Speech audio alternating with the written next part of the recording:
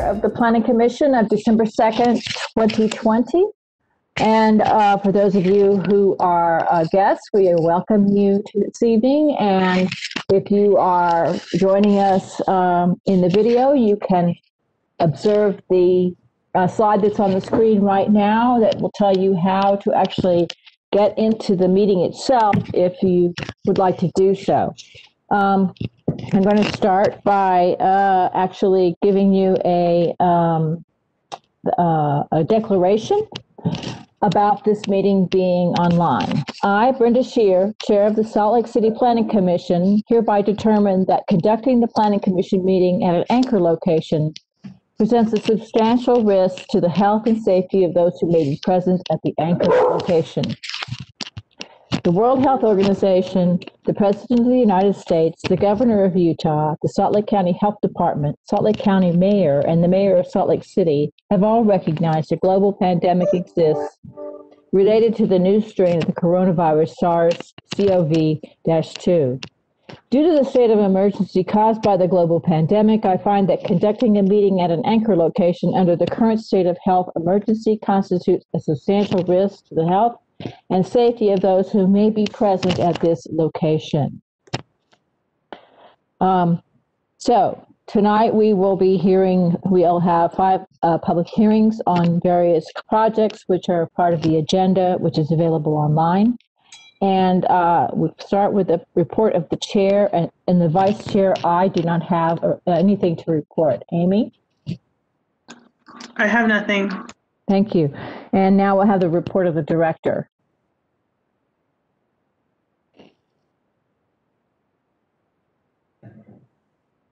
Thank you. Sorry. I don't really have anything to report tonight. Well, that's good news, as always, since we have a big agenda. Yeah, okay. Let's get to it. So let's get to it. So our first public hearing tonight is for the Izzy South Design Review Special Exception at approximately 534 East, 2100 South. It's a request by Ryan McMullen for design review and special exception approval to develop a 71-unit mixed-use building located approximately 534 East, 2100 South in the Community Business CB Zoning District. The presentation will be presented by Caitlin Miller. And it's case number PLN PCM 2020-00222 and PLN PCM 2020-00655. It was tabled from an earlier Planning Commission meeting. Thank you, Madam Chair, and thank you, members of the Planning Commission, for attending this evening. I'm happy to see you all. And of course, thank you to the many members of the public that we have in attendance this evening as well. We're very happy to have you as part of this process. And then if I could please have presenting rights, I'll pull the presentation up.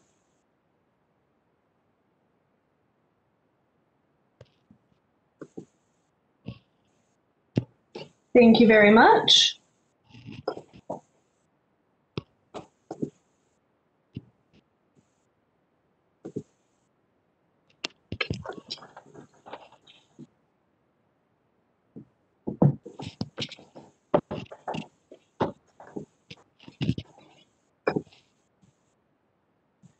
Whoops.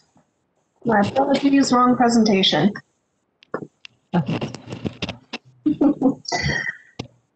All right, as our chair has indicated, this project came before the Planning Commission on September 23rd, 2020. It was tabled by the Planning Commission to allow the applicant some more time to investigate increasing the stepbacks of the building from the rear property line. To further articulate the neighbor space or the quasi-public, quasi-private space that is the front patios along 2100 South, and to increase the architectural treatment of the western and eastern facades of the building. So the applicant has returned with some further setbacks from the rear property line. The second and third floors used to be set at the same setback from that rear property line.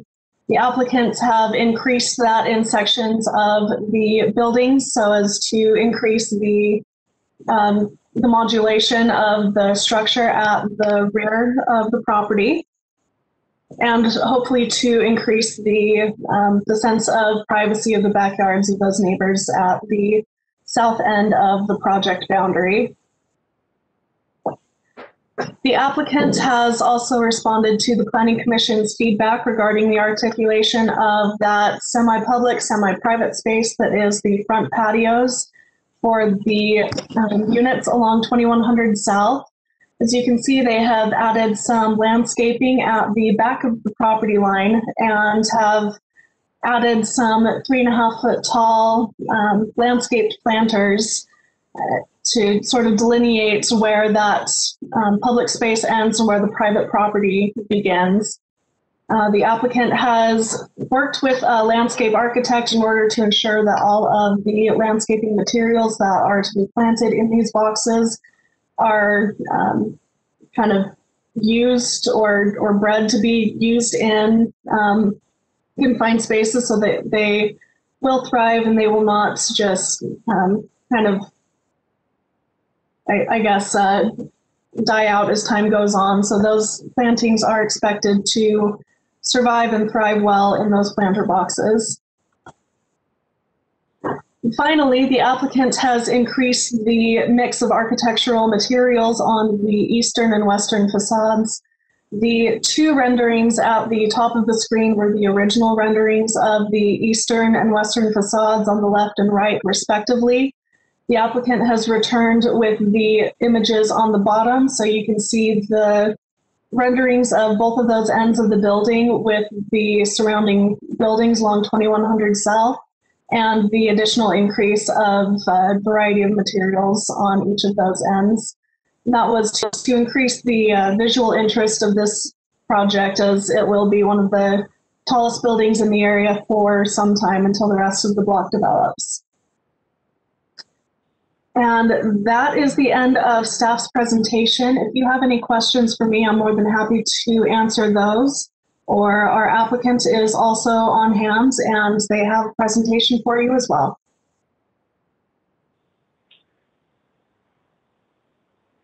Is there any questions for staff before we move to the applicant? Okay, can the applicant come forward and just basically... Yeah, so they don't even know I'm on. Hello? The applicant there? Justin Hepler should unmute himself. Or if someone could unmute him, he'll be presenting for us tonight. Okay. Justin, you're muted.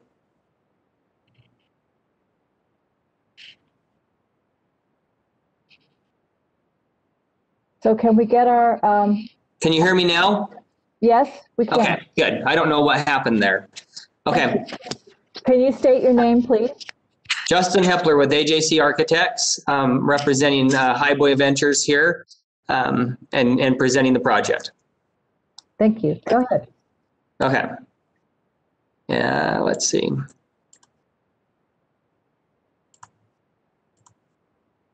Can everyone see my screen? Yes, we can. Awesome. Okay.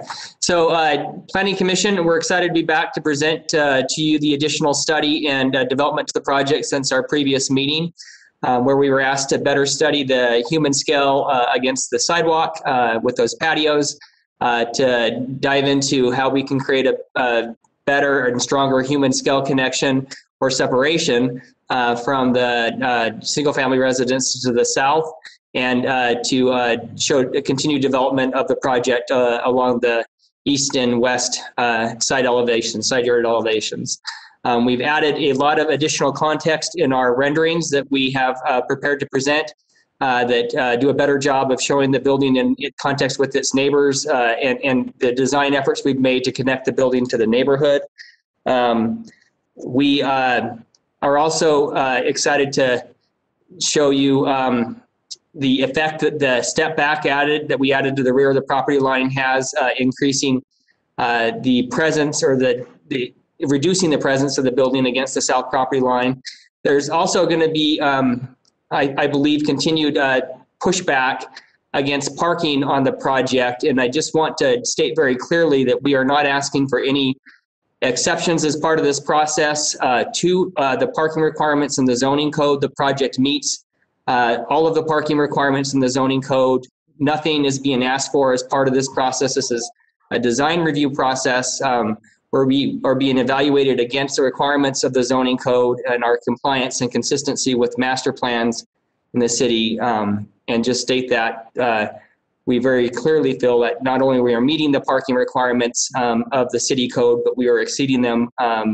We would be required to park at 32%, or excuse me, 50%, and we're at 82%. So we're exceeding the city's parking requirements by 32%. Now moving into the presentation. One thing that we did after getting the feedback from the Planning Commission in the last meeting was really closely think about how, or the Planning Commission and the public in the last meeting, how the project handles its a presence against the south neighbors in relation both to the context in the existing neighborhood and moves we're making that we feel like betters what's required in the zoning and the existing conditions. So the street is very much a commercial street. You see on the east side of the block face, there's the Uinta Golf with the parking lot that backs against 3 homes. The Uinta Golf is then very present for about 2 sites. Then we have the existing building, which is basically an auto repair collection of buildings with the parking lot that faces 2100. That has a very commercial boundary against the property lines to the south. A single family home is to the west of our site with a parking lot in back, and then the gas station with a car wash that is actually a pretty good nuisance on its south property line. So this is very much and has been a commercial street. And so we feel that not only are we bettering that by developing the site as a multifamily site, but in putting the parking underneath the building, we're actually greatly going above and beyond the possibilities of other future commercial uses on this site. Then we were asked to really drill into and explain better how the project has human scale that connects both to the public way along 2100 South and to the properties to the rear of the site, the single family homes and the backyards. On the 2100 South side, the project has been reasonably well received. We got a lot of positive comments in the last meeting and had very few, if any, negative criticism. But we worked to address human scale on this side by providing a building that steps back in and out both vertically and horizontally and has opportunities for connection to the sidewalk, both at all the stoops along the sidewalk and up above at the 3rd story balconies that happen in between building forms. And then we were given the challenge of how do we connect to the human scale and provide human scale to the backyard with also a charge to do what we can to lessen the presence of the building along the south properties. We studied a lot of different configurations to do that and decided that the most effective was a continued step back that went along the entire property line, adding one more tier back up at level 3 that pushed the highest part of the building further north and provided more balconies along that side, which then provided human scale and breaks the building down and opportunities for a blending of the human condition. To address Caitlin did a good job of summing up the east and west elevations. I won't spend a lot of time on this, but do want to emphasize that we wrapped that step back around the corner. So that step back continues around the corner and provides a softer presence both around the corner and adds to the architectural character of the building. And you see how the existing buildings end up screening a large portion of both of these facades. On the west side, the west elevation, I want to point out. Justin, if yes. I could just interrupt you, if you can wrap it up pretty quickly, please. Okay. I want to emphasize that the architectural gables tie into the existing neighborhood and play and blend well with the architectural character. These several images that I'll flip through shows how we're providing that separation between public and private along the sidewalk. There was a lot of public comments at the meeting last time were about the intrusive nature of the parking lot. We believe we're going above and beyond by putting it under the building, providing screening from landscapes, and then stepping back against the property line. You can see how less imposing we are than the existing commercial that is Uinta Golf and the gas station. A view from the back parking, or from one of the backyards, down east on 2100 South. Again, from one of the backyards, looking at how we've stepped that back so we're not as present on those elevations. And then when the landscape matures, you see over time that those trees will grow to be a very, very good screen. And then another thing we were asked about is to look at what was entitled on our property versus what could be done on the southern properties. They could all go in and ask for an ADU in those properties, and this is about the scale they'd be allowed to ask for, which gives you some context that as these build out over time, that may be something that is added to the rear yards. Like to wrap up with just a statement again. We believe that we have responded to the request of the Planning Commission to drill into the areas of human scale on the 2100 South elevation and on the south elevations. Feel like we've gone above and beyond the requirements of the zoning code, which are under review in the design review, in asking for a breakdown in the scale of the building, asking for connection to the community, asking us to create architecture that relates to the neighbors. And we believe that we have and are presenting a project that is compliant with the code, and ask that for the Planning Commission's approval tonight. Thank you. Thank you very much, Justin. Does anybody have any questions for Justin at this point? Just clarifications before any of the commissioners have any clarifications before you open it up to the public meeting? Okay, we're going to open it now up to the public hearing. And do we have any people who wish to make a comment? I see one person who wishes to make a comment, writing down. Yeah. We do. We have, I believe, Judy Short from the Community Council. Ah, very good. Okay. Judy, I've unmuted you. Go ahead.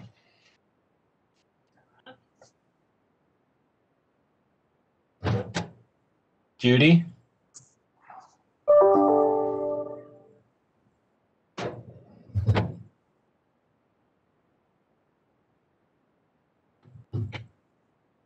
Hey, Nick. Yeah. While we're waiting for Judy, Caitlin Lutch, who has her hand raised, is from the Liberty Wells Community Council. Okay, just one second here.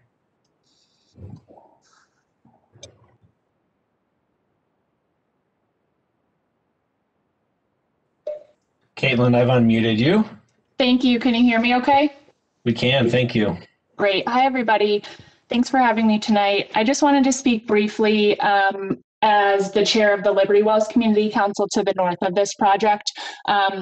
We've had the developers at our community council meetings now on 3 separate occasions, and the community has been largely supportive of the project. They did have some questions and concerns that were similar to the ones that have already been addressed by the Planning Commission, and otherwise are largely supportive of this project.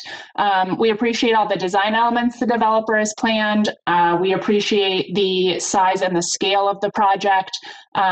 We like that they have a commercial space involved.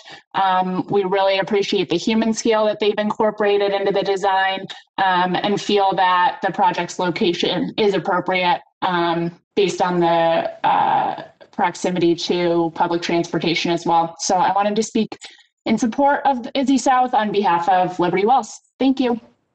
Thank you. Thank you. We have a couple other hands raised. I'm going to really quickly try Judy again. Judy, you're unmuted. Can you hear us okay? All right, we can't hear Judy. So we may need to troubleshoot that a little bit. In the meantime, let's go to Joe Mason. Joe, you're unmuted. Thank you. Can you hear me now? We can. Thank you. Thank you. I'm in favor of additional community things. The thing I still think that, and I know you mentioned the parking, you feel like you have somewhat addressed it and within compliance. What you haven't addressed and takes into considerations are the impacts to the neighborhood. And the zoning commission has the general standard, the 21A 52.060, that talks about this needs to be in harmony with and within the specific purposes within the neighborhood, that there would be no undue adverse impact, which insufficient parking, which we have submitted and given you all the documentation, shows that there is definite negative impact to the neighborhood because you're not taking into consideration the number of cars already on the street, the number of cars that are showing up in the adjacent neighbor or the comparable apartments and condos and everything else around. The average place has 1 3/4 cars based on the proximity. You're not addressing the adverse effects and how it's going to impact everybody. And it also says that the director should check that and shall be granted only if the following findings are determined and will satisfy the parking demands. The proposed parking plan does not have a material adverse impact on the adjacent or neighboring properties. This has not been addressed at any time. It's not taken into consideration. And those zoning ordinances do work if you don't have it crunched into an existing neighborhood.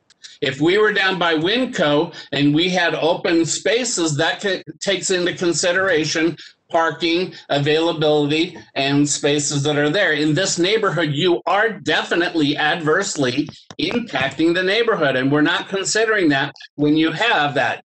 Just because you have the 50% and you're looking for exceptions, if you're looking for that, you need to be a partner with the neighborhood. You need to not become a tyrant to the neighborhood and make the neighborhoods be sacrificed because you want the bottom line dollar. We need to accommodate both you and our new neighbors and the existing people.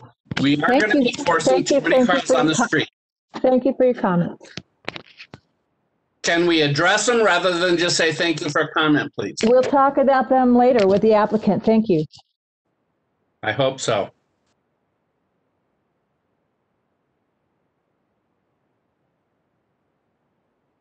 So do we have any others who wish to speak? We do. Give me just 1 second. My computer won't move for a second. Okay, here we go. We have the next speaker is Scott. Boy, I hope I pronounced your last name right. Dutray? Dutray. Dutray. Dutray. Touche. Thanks, Scott. So I live on Commonwealth. I appreciate the effort of the architects giving a little bit more buffer on the south side of the street, on the north side of the street, I should say. And I concur with Joe. I mean, just because you can doesn't mean that you should. The building's way too big. And to my comment with the Liberty Wells person, the other side is completely different. And you have a huge back set compared to what we have on our side. It's like almost like triple. I think you guys are almost like, because you have a big, huge green space. We have 10 feet. And even though you're pushing the balcony back another 4 feet, they're still in your face. And I just think that you guys, instead of, cushioning your pocketbooks, should work with the neighbors. It's a hard working class neighborhood that's been here forever. And all of a sudden we're going to have this big, huge thing behind us. That's all I have to say. Thank you. Mr. Mason? Oh, we already heard from Mr. Mason. Is there anyone else who wishes to speak? There is. Hey, for some reason, my computer is not opening anything at the moment. So I believe that Shane Stroud has a comment to make. Shane, can you hear us? I can. Yeah, can you hear me? Yes, we can hear you. Please go ahead. Okay. So, no, Justin said it in his presentation, and he's right. Let me just echo my neighbors on the parking and say, you know, the problem here isn't what you can do, it's what you should do. You know, I too appreciate what you've done architecturally to add the buffer between Commonwealth. And we aren't opposed to this development, you know, per se. We're happy to welcome new neighbors into our neighborhood. This isn't a NIMBY thing where we're trying to keep you out. But you're going to be renting apartments for more than my mortgage is. Your studios are going to be renting for more than my mortgage. I use transit, or did before the pandemic, to get to work, or I ride my bike, but I have a vehicle. I'm lucky to have a driveway where I can park that vehicle. But I've seen in the development that's gone on Wilmington and 6th, just how much, you know, folks moving into new apartments, how that overtaxes our streets. We are a hardworking class neighborhood, one of the fewer in the city that still exists to this day. And you are putting a huge building up here, and you're not accommodating parking.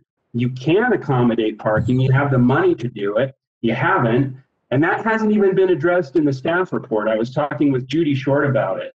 Hasn't even been addressed by the Planning Commission or the developers. So to just say you can do it, and you've complied with what the city says, you know, it's not enough.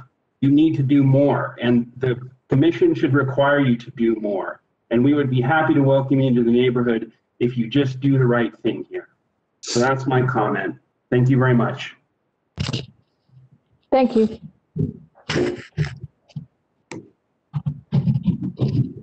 Are there any additional comments? Yes, we also have Liz Schwab. Liz, I've unmuted you. Excellent, thank you. I would turn my video on if I could figure out how to do that, but I can't.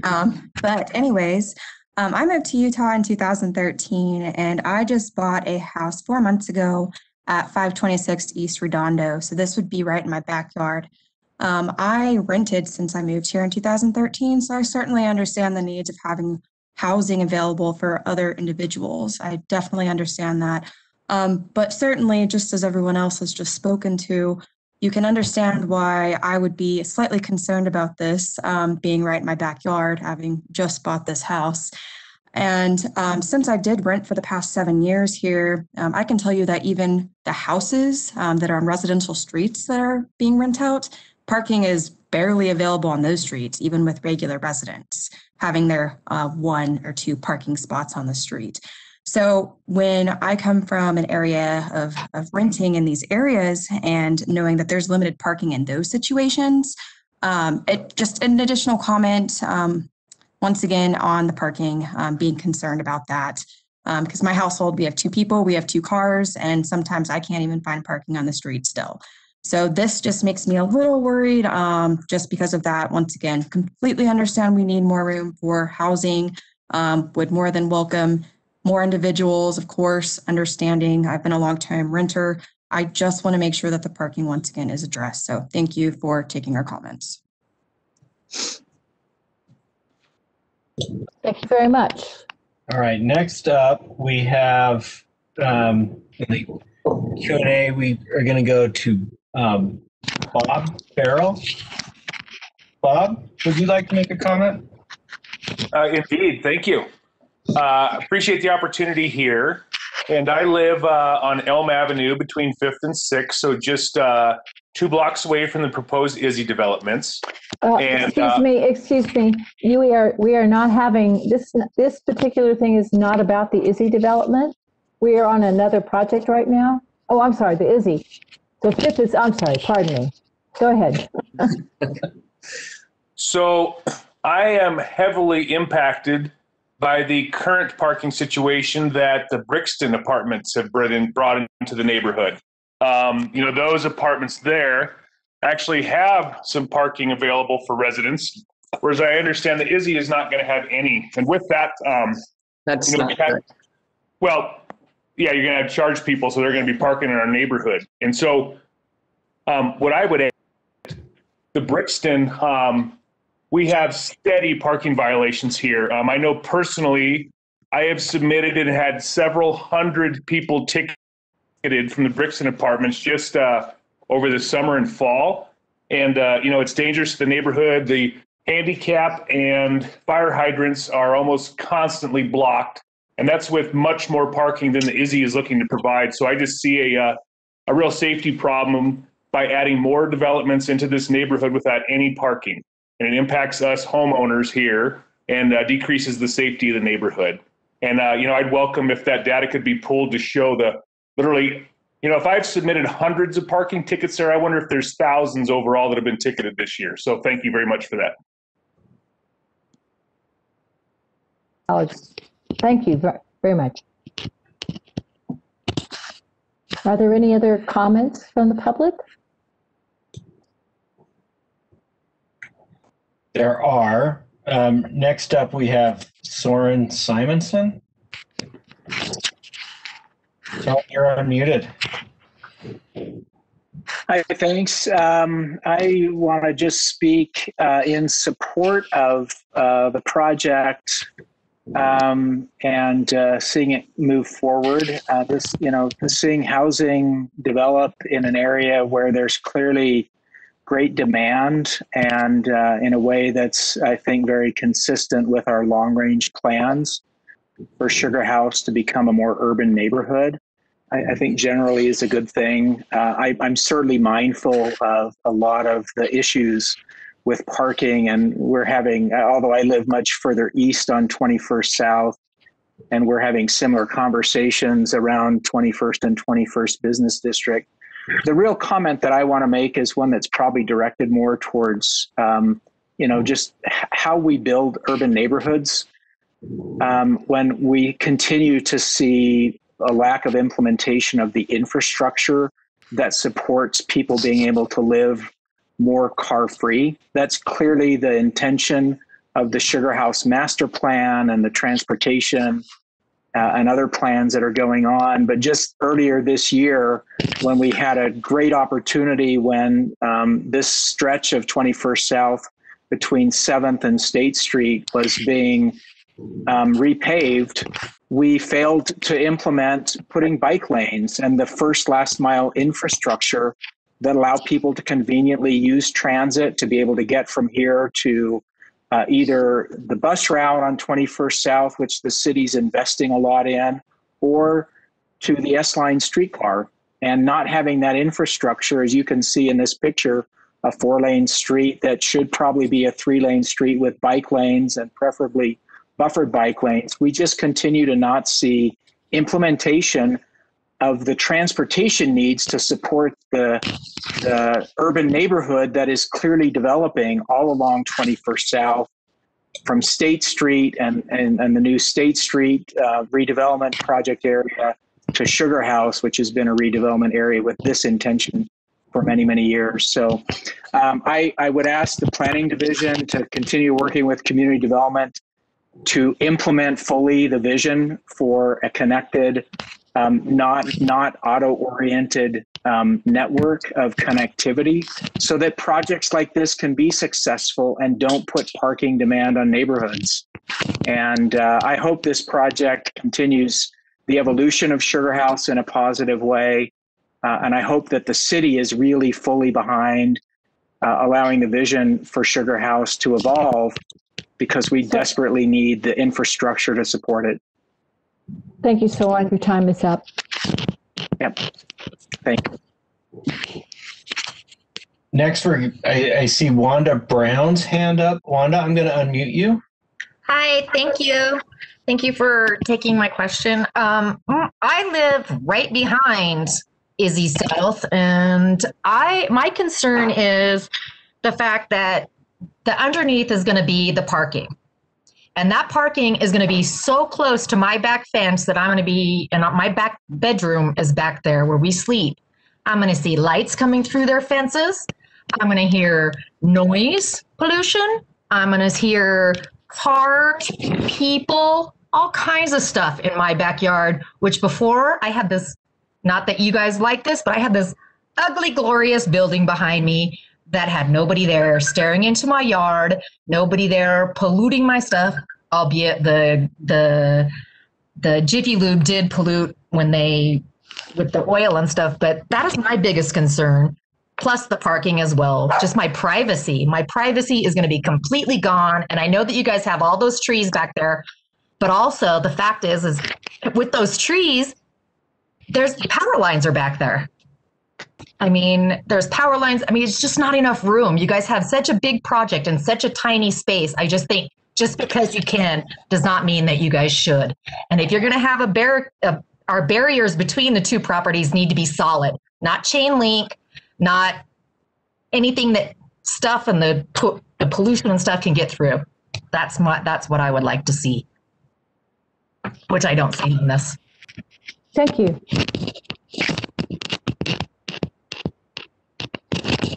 Is there any other comments from the public?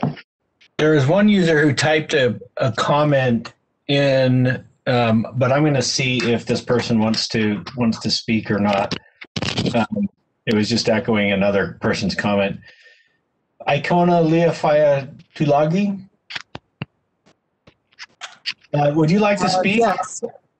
Yes. Well, thank you. I don't know is it possible to make two comments, but I wanted to make a comment about the development in Rose Park, if that's next, or can I make a comment about both of them or just one?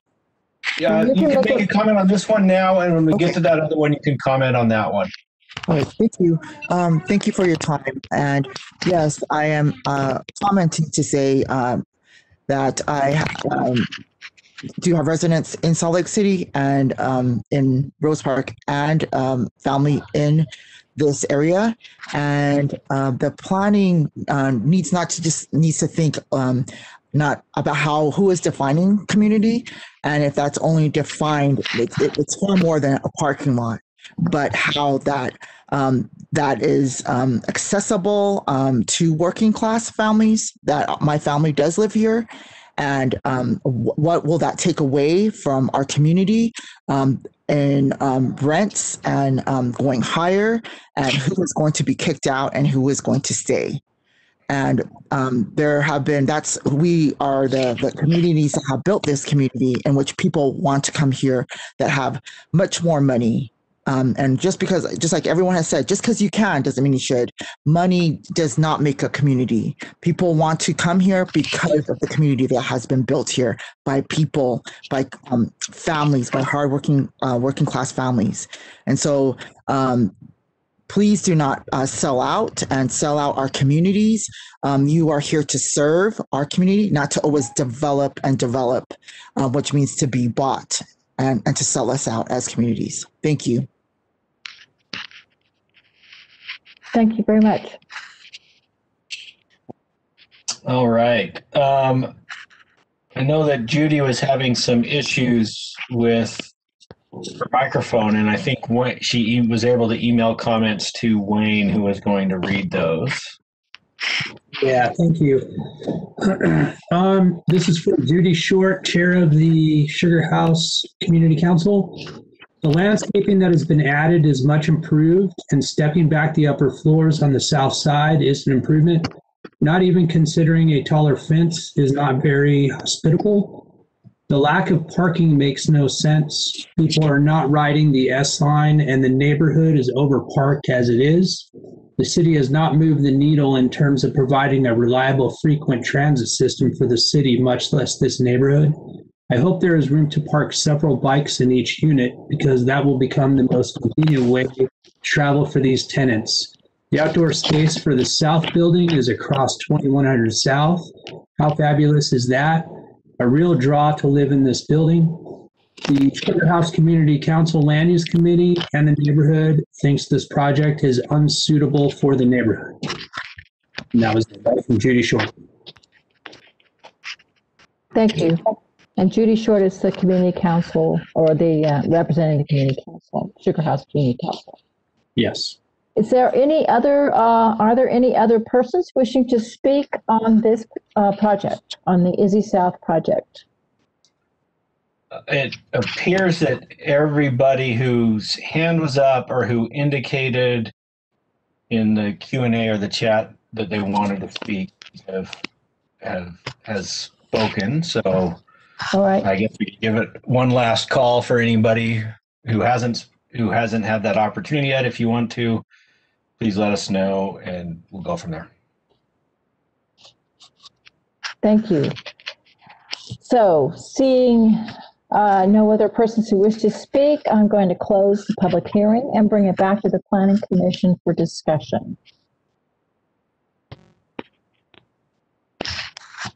Madam Chair, I should note that we have a call-in user who is actually Sarah Urquhart, one of our commissioners, that we cannot move for whatever reason into the panelist.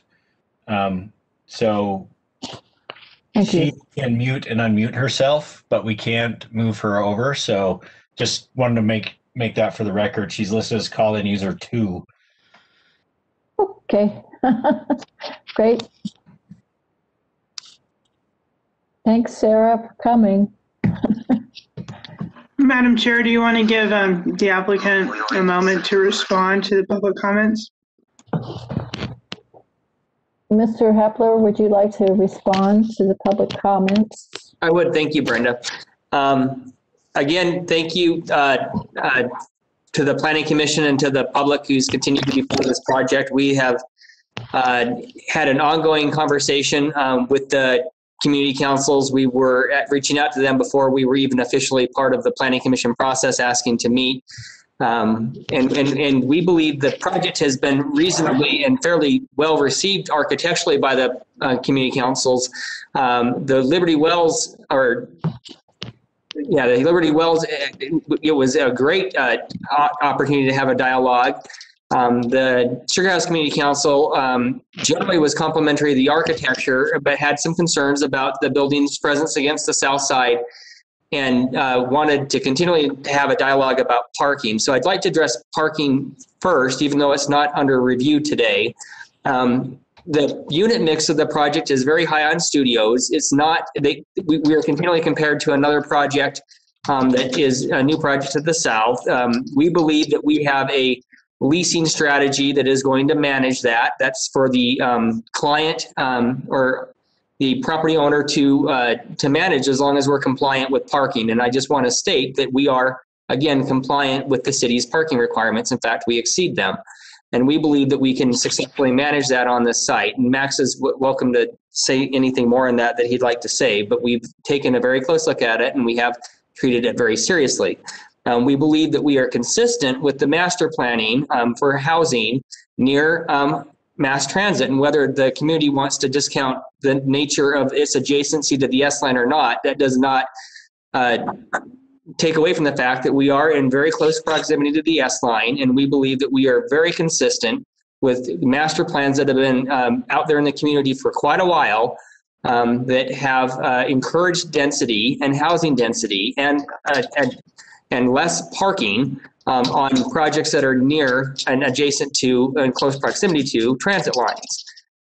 We also are very close to bus lines and to bike pathways that also provide additional connectivity to the neighborhood. Another point that I want to make is someone stated that we don't have parking. That's just not correct. And I know they kind of corrected themselves, but we have ample parking, we believe, for our project on site, and it will be managed by the project manager. And then the community has asked and mentioned in both the community councils and again tonight that they would like a taller fence. We are working hard to be compliant with the city's goals for development and have been continually told not to request a taller fence, that this fence that we are putting in is consistent with what the city would like to see. And we are working hard to balance both those things, both the community's interest and the desire to be compliant with the city's goals for development. And so we are working to provide denser landscaping along the south property line as a compromise for that, and believe that we are consistent in doing so with the conversation during the last community council meeting or planning commission meeting that we attended. So Max, unless you have any further comment, I'll wrap it up with that.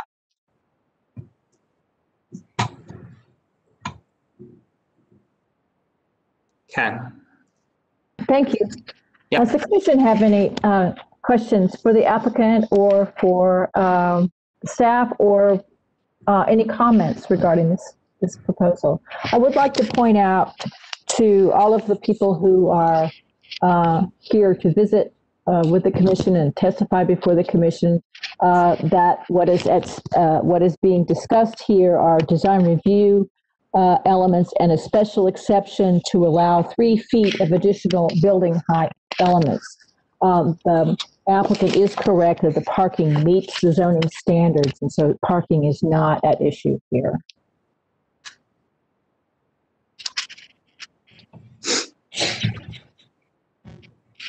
So are there other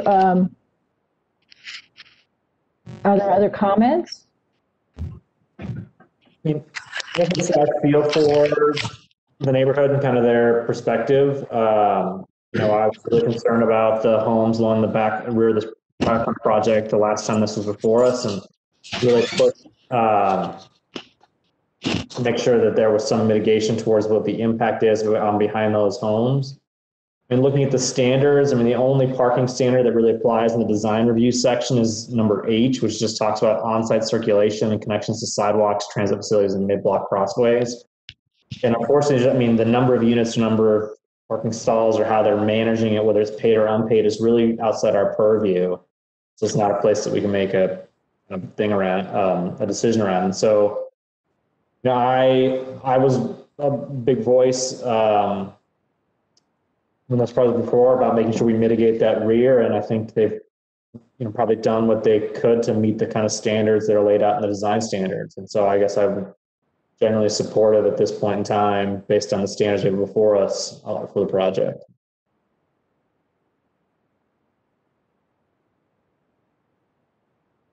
I agree with Matt.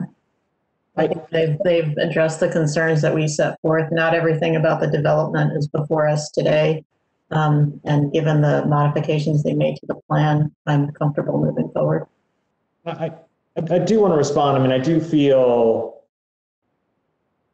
you know, that I do sympathize with some of the comments about feeling the pressures of development in these neighborhoods, but I do also think that, you know, this body does work very hard to try to listen to the concerns and accommodate what we can from the neighborhood and reflect what communities are there, but also, you know, respect the property rights and the developing rights and the zoning overlays that are there.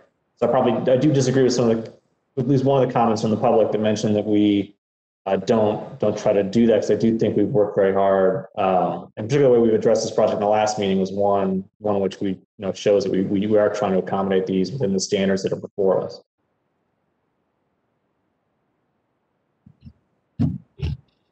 Any additional comments from the commission?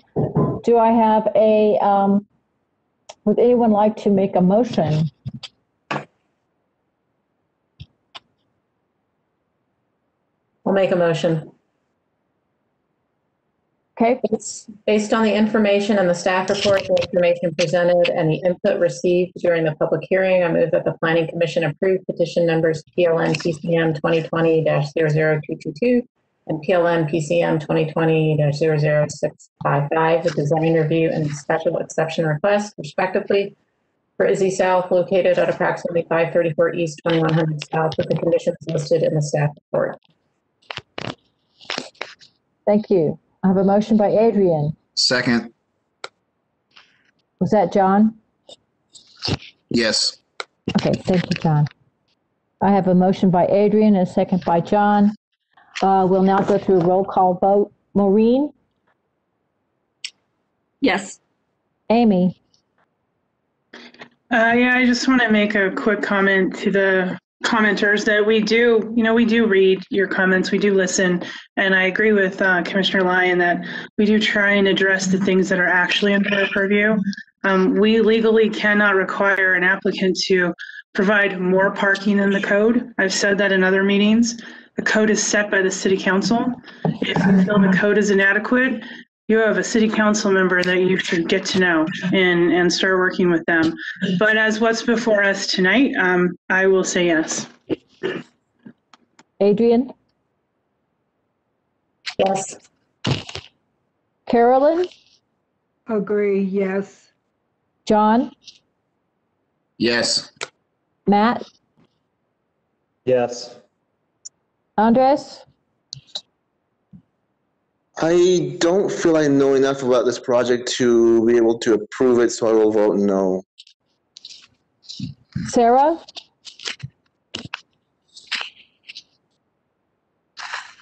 Is Sarah still with us? Hello? Yes. We can hear you, Sarah.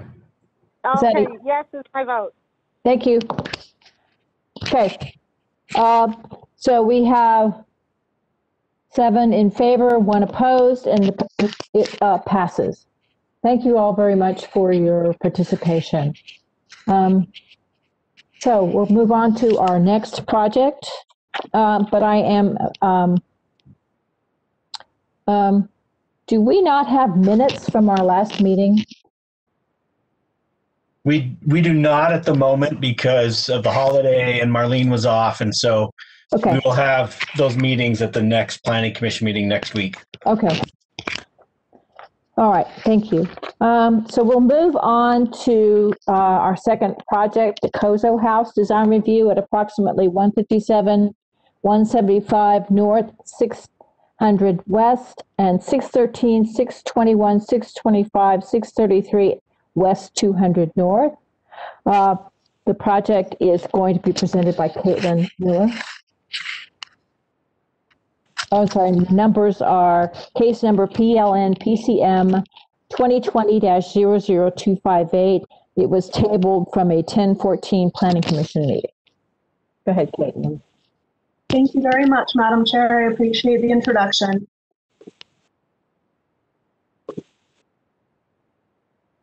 So as the chair said, this item is located at approximately 600 West and 200 North in these parcels that are outlined in orange. It is located in the TSA UCT zoning district, and it was under consideration by the Planning Commission on October 14th, 2020. This application came before the Planning Commission as a design review because the applicant is requesting approval for a building that has a facade length that is greater than 200 feet in length. And that is why they're here this evening. The item was tabled by the Planning Commission following discussion about the location of the break in the building. The Planning Commission suggested that that break be relocated closer to the intersection of the street so it is more visible and more viable for people as they're walking up and down 600 West. The Planning Commission also recommended some additional treatment of the building at the intersection in order to facilitate more pedestrian usage. And then a greater ground floor retail area articulation. The Planning Commission at the October meeting felt that there was a large amount of glass, and it was just a curtain wall of glass. So the Planning Commission recommended some additional architectural materials there to break up that level. So since that meeting in October, the project itself has undergone a few changes following some further research done by the applicants. 7 units have been added. So instead of the original 312 units that were requested in October, they are requesting, well, not requesting, but the project includes 319 units now. The lower level of parking has been removed, so there is only 1 level of structured parking, and 10 parking stalls have also been removed from that. The applicant is utilizing the city lift system to stack vehicles within the parking garage, and the project requires 109 parking stalls. When the project originally came before the Planning Commission in October, they were providing 141 stalls. They are now providing 131 stalls. So this requirement is still being met. However, there has been a parking reduction. The applicant has also added a corner plaza with some seating and fireplaces at the intersection of 600 West and 200 North to accommodate some of the Planning Commission's feedback. And additionally, the second drive access has been removed, so there is no longer parking access from 600 West. All of the access for all 131 stalls is now located off of 200 North. So those are some of the project changes that have occurred since the last meeting.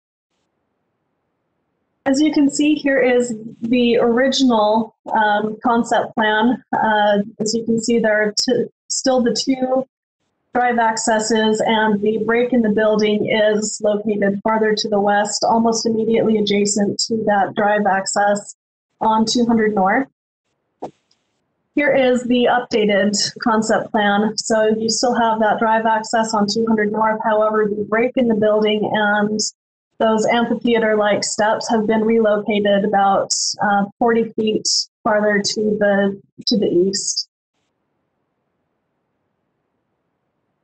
Again, this is the original parking plan. So the ground level parking was accessed off of 200 North here. And then there was a secondary lower level of parking that was accessed off of 600 West here. That access on 600 West has been removed. And then all of these hatched stalls here are utilizing the city lift system, which the Planning Commission has seen before. This is a rendering of the original Kozo House building, where you can see that there is still retail usage at the corner or the intersection point of the building here. That has since been removed, and there is a sunken in open area with some seating and a fireplace, which is intended to be utilized by the retail tenants and their customers, as well as pedestrians walking by, perhaps on the way to the train, deciding to stop and grab a cup of coffee, things like that. And then in the bottom right image here, that also just shows how the applicant has incorporated some additional architectural materials to break up that glass curtain wall on the ground floor.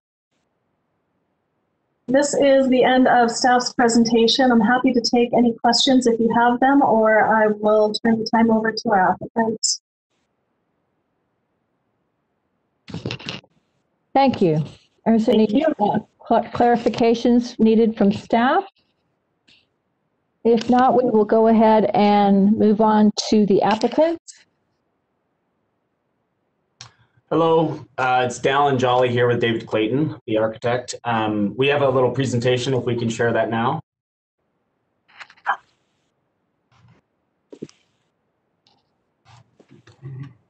You have to press there. Oh, yeah.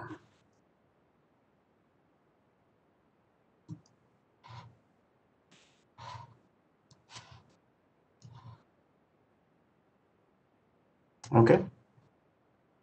Can you guys see that okay? Yes, we can. Okay. Great. Yeah, it's full screen. Okay, so we, as Caitlin had mentioned, we were at the Planning Commission on October 14th, asking for some design review for the facade length. And we will address both the facade length, the articulation, and the ground floor retail and otherwise. Okay, next. So the planning, the comments from the Planning Commission that we had taken last time were the architectural facade break building was too far west on the dead end and should be moved closer to the corner of 600 West for more engagement from the public / neighborhood. Second comment that we took was break up the ground floor glazing and introduce more materials. Better wayfinding and articulation on the retail facing elements on the ground floor of both 600 West and 200 North. Another comment was to create more activated corner on 600 West and 200 North for better applied public use. Another comment was to create more articulation in the building's facade to achieve a look that is more multifamily and less office looking. And one was to create more available parking. So I will address those comments as we move forward here. As Caitlin showed in one of those images, the architectural break, we had moved it closer, 42 feet closer to the corner. That was a comment that I think Amy had originally requested, is that the break was too far down on the dead end street and to move that a little bit closer to the corner so it serves the public a little bit better, being a public space. So we did this while still being able to achieve and meet the zoning code that is 200 feet in the facade length on both of those sections. So that's what we had introduced, was we felt like it meets the code, and it also pulls that break a little bit closer for articulation purposes. There's some updated renderings that show the location of the break that were not included in the staff report, and also the articulation of the retail. Right on these comments, we'll focus on that articulation being moved forward slightly. Okay. This shows just a closer up image of that break and how the ground floor retail is activated through that space. This again shows an overhead view of basically where the dead end street is, looking out to show how that break had been again moved closer to the corner of 600 West. The second comment was to break up the ground floor glazing and introduce more materials, better wayfinding and articulation on the retail facing elements on the ground floor on both 600 West and 200 North. Our resolution to this was removed glazing on the corner to open it up, which we'll go over in just a minute. We added defined entrances to the commercial spaces with the use of vestibules clad in oak to continue the design language of the above residences, and French doors for access. We added mullions to the top of the glazing, and then also landscaped boxes to the bottom. Wayfinding and signage would be accomplished by blade. It's kind of blade signage that actually protrudes out, so it creates more of a visual interest as you're walking down the street. If you're on the corner, you can see wayfinding to those commercial accesses. And then we also have a large metal canopy that we introduced, like a gabled canopy on the corner that introduces a little bit more depth for the building. But I wanted to just point out in this, specifically on 200 North, there was a massive glazing. So we really did try to do our best to remove the glazing and then actually separate the glazing up quite a bit by adding those wooden vestibules and also some landscape boxes, while adding some architectural protrusion from the concrete that allows those spaces to be a little bit more well-defined along 200 North. And then also this is on the 600 West side. So this would be looking at the very south portion of the building, walking up. There used to be an entrance to a garage on 600 West. That had now become a restaurant. We had a restaurant that was a lower level that got removed. That was a tavern. It was a concern that one of the comments brought up, and we listened to that and are just going to do a more nighttime restaurant in that space.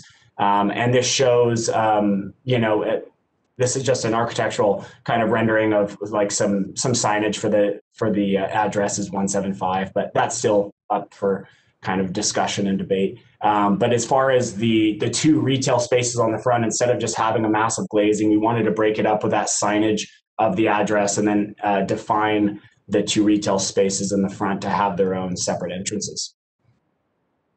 This is taking a look. This is on 200 North side, looking at this space here, how it kind of articulates through that break and the amphitheater style seating that also engages into what we would be imagining as a coffee shop in that location that has some outdoor seating in the park strip and kind of articulates around, but again, showing how that break of the glazing happens and it kind of joins up to the break that was created. This is another view of that to show where the break is located in the building and how the wayfinding helps identify those spaces and how it articulates through the space.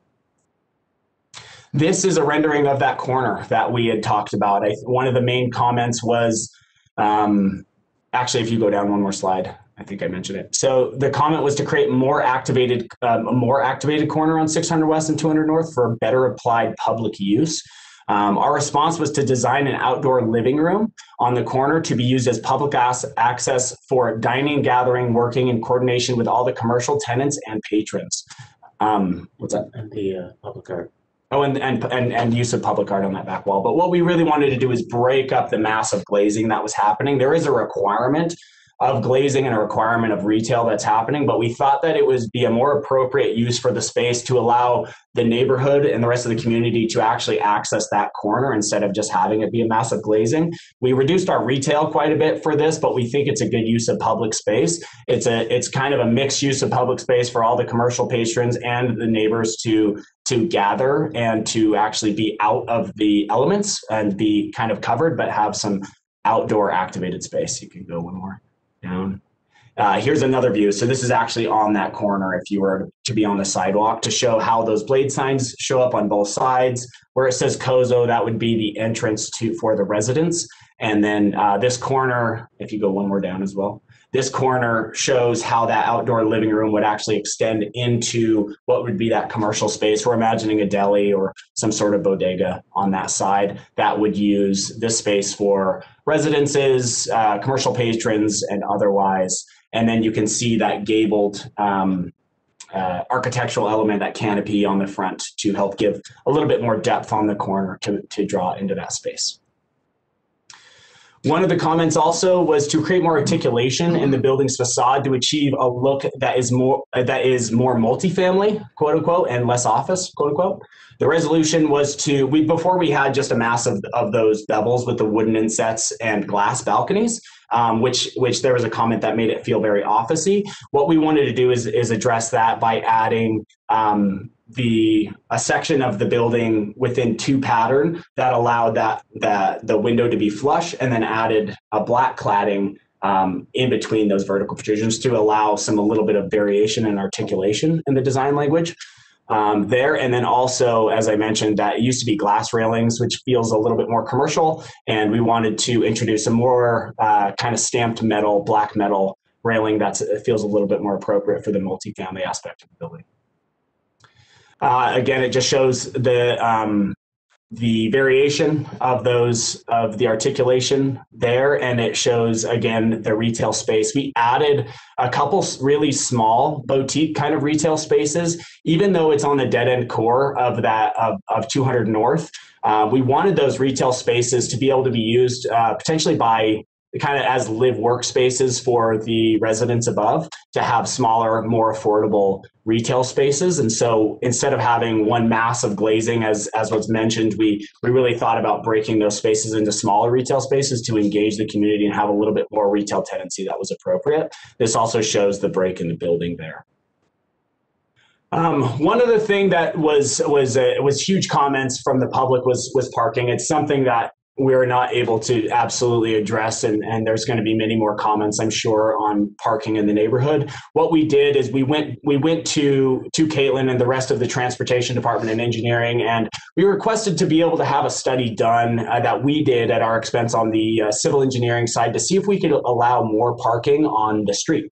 And the parking strip on both sides of the building are massive, and we thought that it would be a good idea to use those for parking, so we could isolate the parking closer to our development instead of having it be widespread throughout the neighborhood. That was one of the comments. So this was something that we had come up with. Originally, we were wanting to add 37 stalls that was more isolated on the property.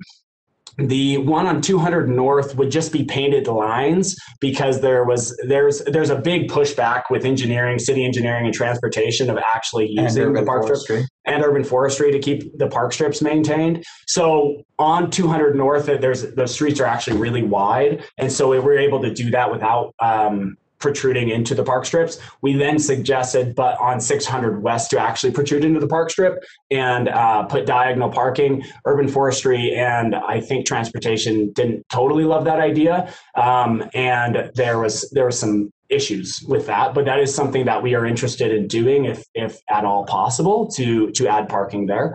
And that was the comment on that. I think the last slide is just another kind of updated rendering of showing that corner, showing that break in the building, and on both the ground floor level and also the articulation of the facade break and some of the retail. So that is my presentation, and I'll turn it back over to you guys. Thanks very much. Thank you. Okay, are there any questions or clarifications for the applicant from the commission? I do have a question for the applicant. Go ahead. Was there a change in the number of units from your previous presentation in October to now? I couldn't catch that. Yeah, the previous was 312, and it's now 319. Okay, and the number of parkings went down by 10, is that correct? Yeah, there's 132 stalls, and I can address that really quickly. We, after doing a deep dive into our engineering study and our geotech study, the groundwater at this site is 5 feet deep.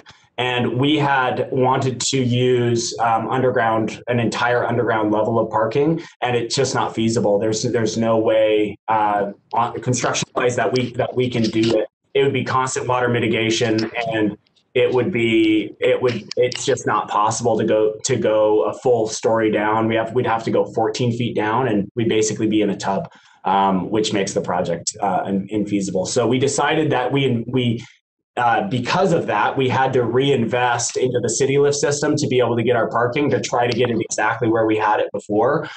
Before it was at 142, but with the city lift system that we're now investing over $2.5 million to complete, we were able to get our parking pretty close to where we were at 132 instead of 141. And then we also wanted to address parking with potential to have this 37 additional stalls on street parking available on the site. So that's a little bit of background on it. So.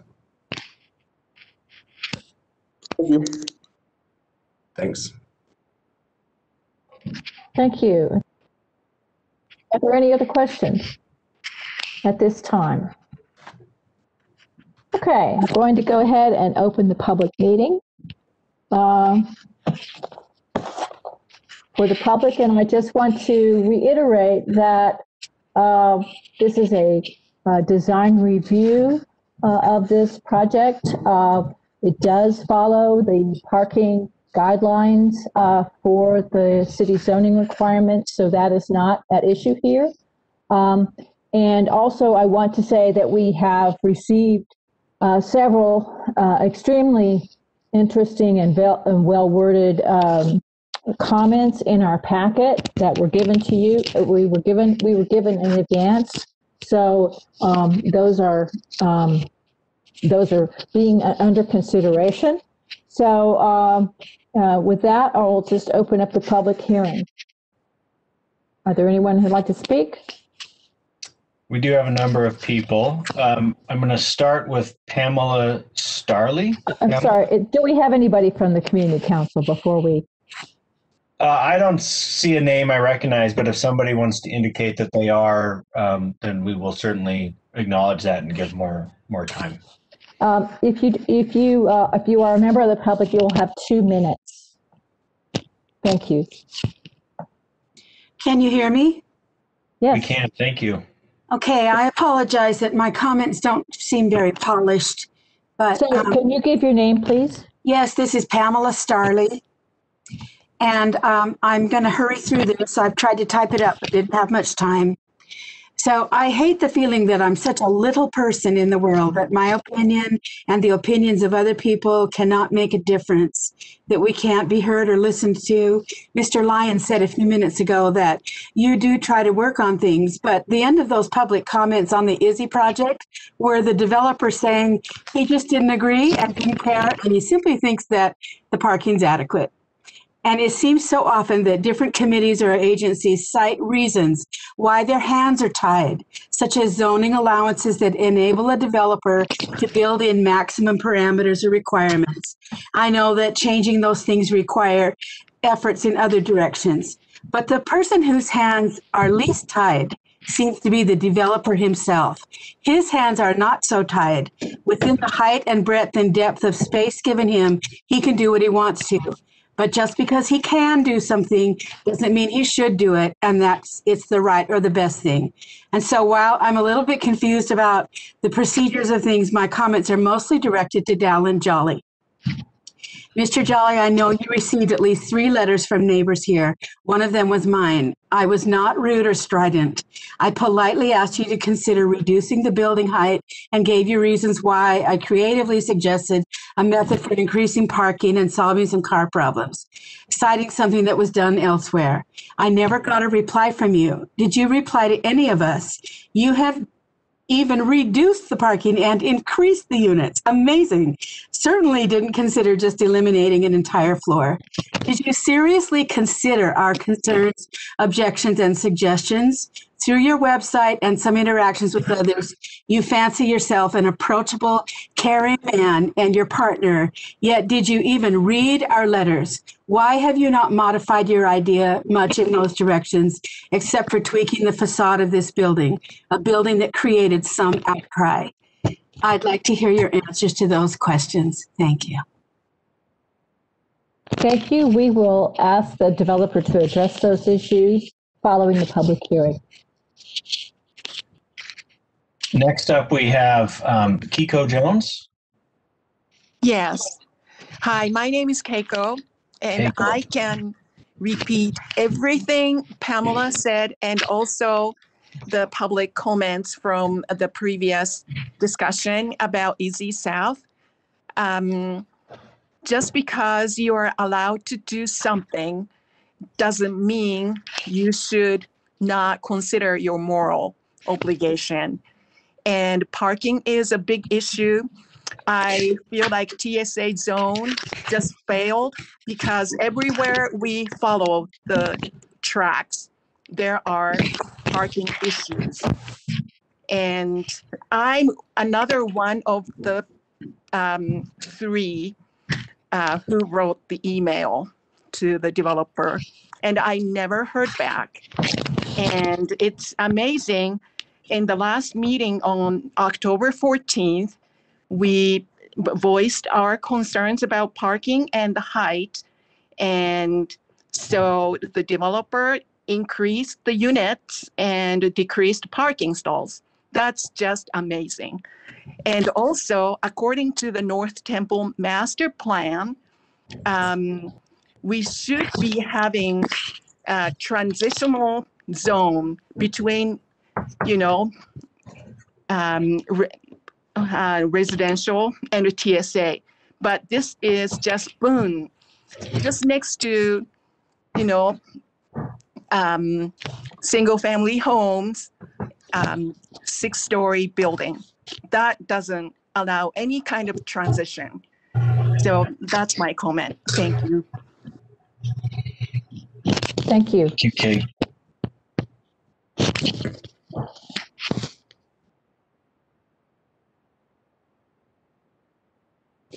Who's next?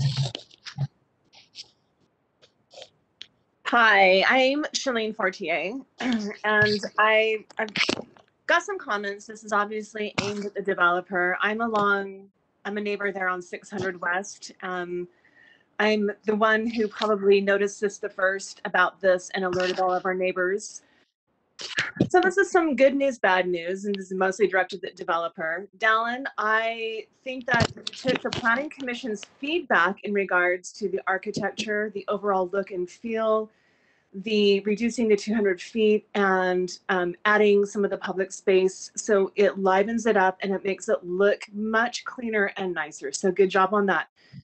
However, my concern, and I'm going to echo this again and again, regardless of what Madam Chairwoman has said about the parking issue, is that it seemed that you did adhere to what they said. You provided excellent feedback to their redesign feedback, but it's like the neighbors just don't have even, it's like the neighbors are a pesky fly that you're trying to swat in regards to the parking.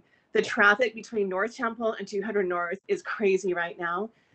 It doesn't matter how many spaces that you put in on the side of the street, the neighborhood will still feel the impact of your building. And that is extremely disappointing to hear, that you have presented yourself as this kind of from the neighborhood, kind of a guy, you've lived here. And if that were anywhere near true, I think you would have realized the importance of keeping the neighborhood as intact as possible without impacting the neighborhood, like what you were proposing to do with this development. And I'm sad and I'm disappointed that we didn't have strong enough of a voice, even to the effect that you decided to decrease the amount of parking that you had. So I wish that you could have done better. I wish that you had responded to our emails. I wish that you had responded to everything. My next comment is directed at the Planning Commission, and perhaps someone can tell me the correct person to talk to, because what I understand from the previous October meeting is that any change to the TSA zoning is left to the City Council. However, my comments to Chris Wharton came back to me as that any changes to the zoning rest solely on the Planning Commission's shoulders. So it seems like there's a little bit of like one hand doesn't know what the other hand is doing. I just would like a firm answer so that any issues going forward, any questions that we have about parking and zoning to that effect can be answered by one singular agency instead of multiple agencies distributing and pushing us off. Thank you, Shanine. Your time is up, and we will answer your question as soon as the public hearing is over. Next up, we have Antonio Beebe. Antonio, you're unmuted. Yes, can you hear me? We can, thank you. Yes, my name is Antonio Fierro. I'm with the Rose Park Brown Berets. I was at the last meeting about this. And so this is directly toward the developers and the Planning Commission. So to Dallin Jolly and David Clinton, you know, what you are doing to this neighborhood is harmful. This is exactly what gentrification is. Dallin, you said that you moved into the Guadalupe neighborhood 4 years ago, and you said that you cared about it. But by demolishing 7 houses that people are currently living in shows you that you don't care at all.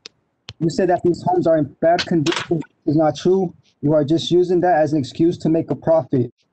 And because you have the money to upgrade and fix these homes for families in the neighborhood. You directly said that you would do your best to make this affordable, but they are not affordable at all. 70% AMI is not affordable. That's only affordable to families that make $60,000 a year versus a family that makes $18,000 a year or $20,000 a year, which is BS of what you are telling us. So you kept using that 70% AMI as an excuse. So Planning Commission, you also said that you cannot do anything about this, but you can because you guys are being bystanders. If you guys are not speaking for the people, you work for us. Okay, so please oppose the Causeway Apartments. It does not fit in the neighborhood. It is racist. It is classist. Please stop it. Thank you. Gracias. Thank you.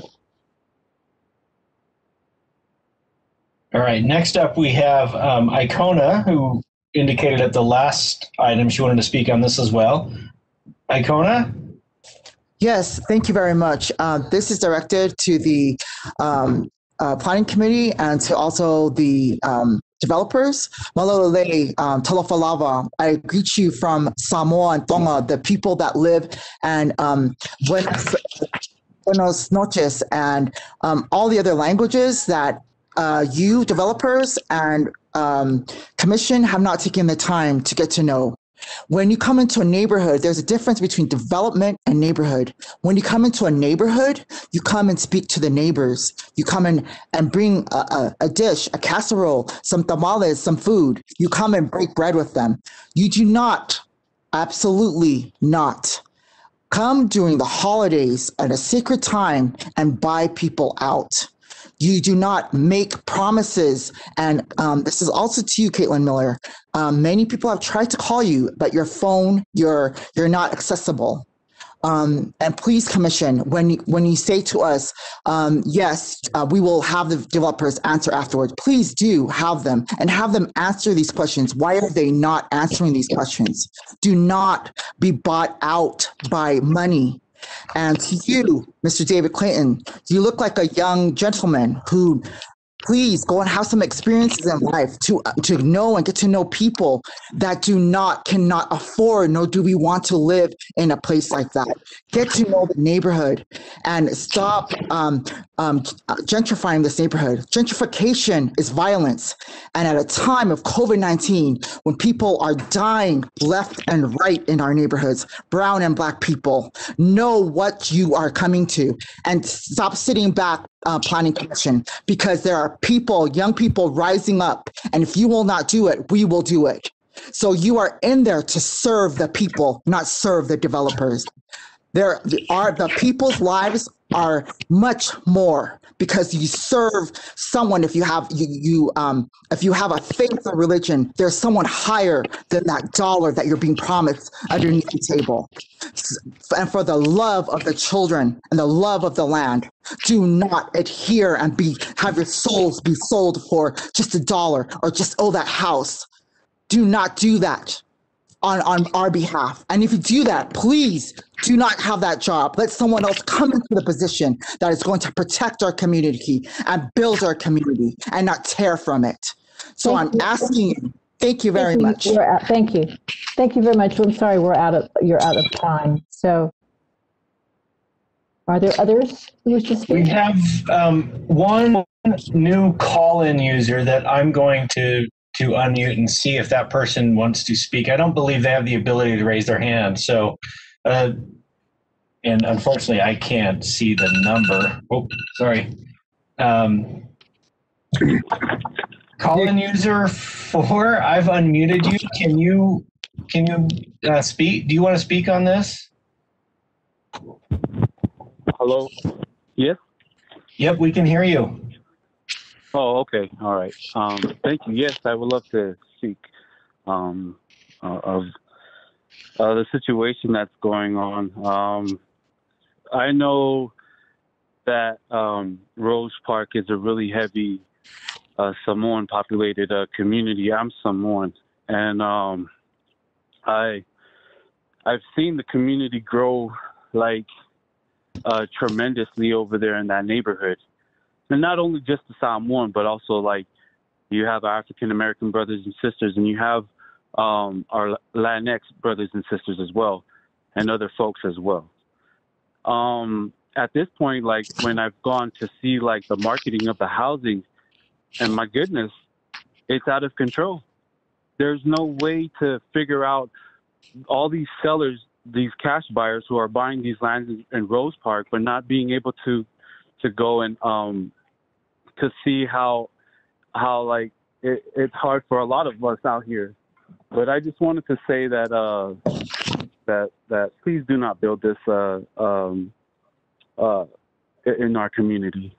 I mean, just for the love of our community, we just ask that you just think about the people, think about the community, and also just think about the children, the ones that you will affect all over in the city. So thank you very much.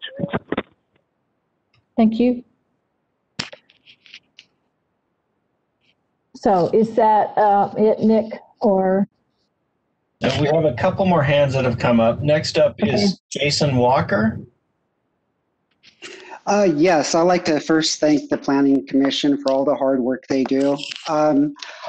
Again, my name is Jason Walker. I live in the neighborhood. I've been here for over 20 years.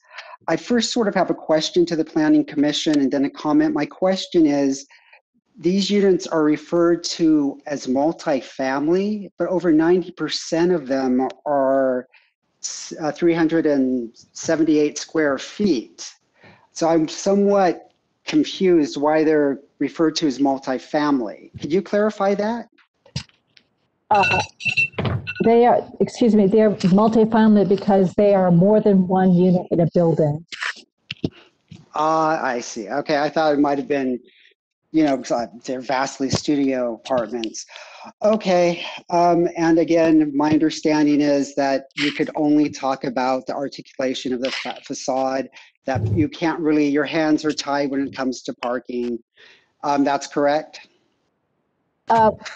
We've already addressed that, but we can. You've already addressed that in the sense that they meet all the requirements for the master plan. So if we had 1,000 comments or even 100,000 comments dealing with the effect of the neighborhood, since they've met the requirements of the master plan, the comments are therefore mostly meaningless. Is that correct? I would not characterize it that way, but we can discuss it after the public hearing. Well, it seems like they are meaningless. Okay, then on to my comment. To have such a large apartment building with such small apartments is just bold-faced avarice. It is capitalism insensate. I cannot believe that this is happening throughout the city. And 20 years from now, when these places begin to fall apart and the population of the city might not be what we project it to be, just like those pipelines done in the 1980s, supposedly to drain the Great Salt Lake. We spent $65 million and they're useless. Basically, we'll have problems in the future. It's just the whole process has been very, very sad. But I do commend you on all of the hard work you guys have put in. Thank you very much. Thank you.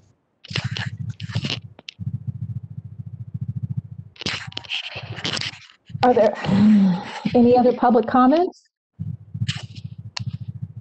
I am not seeing that anybody else has raised their hand that hasn't already spoken.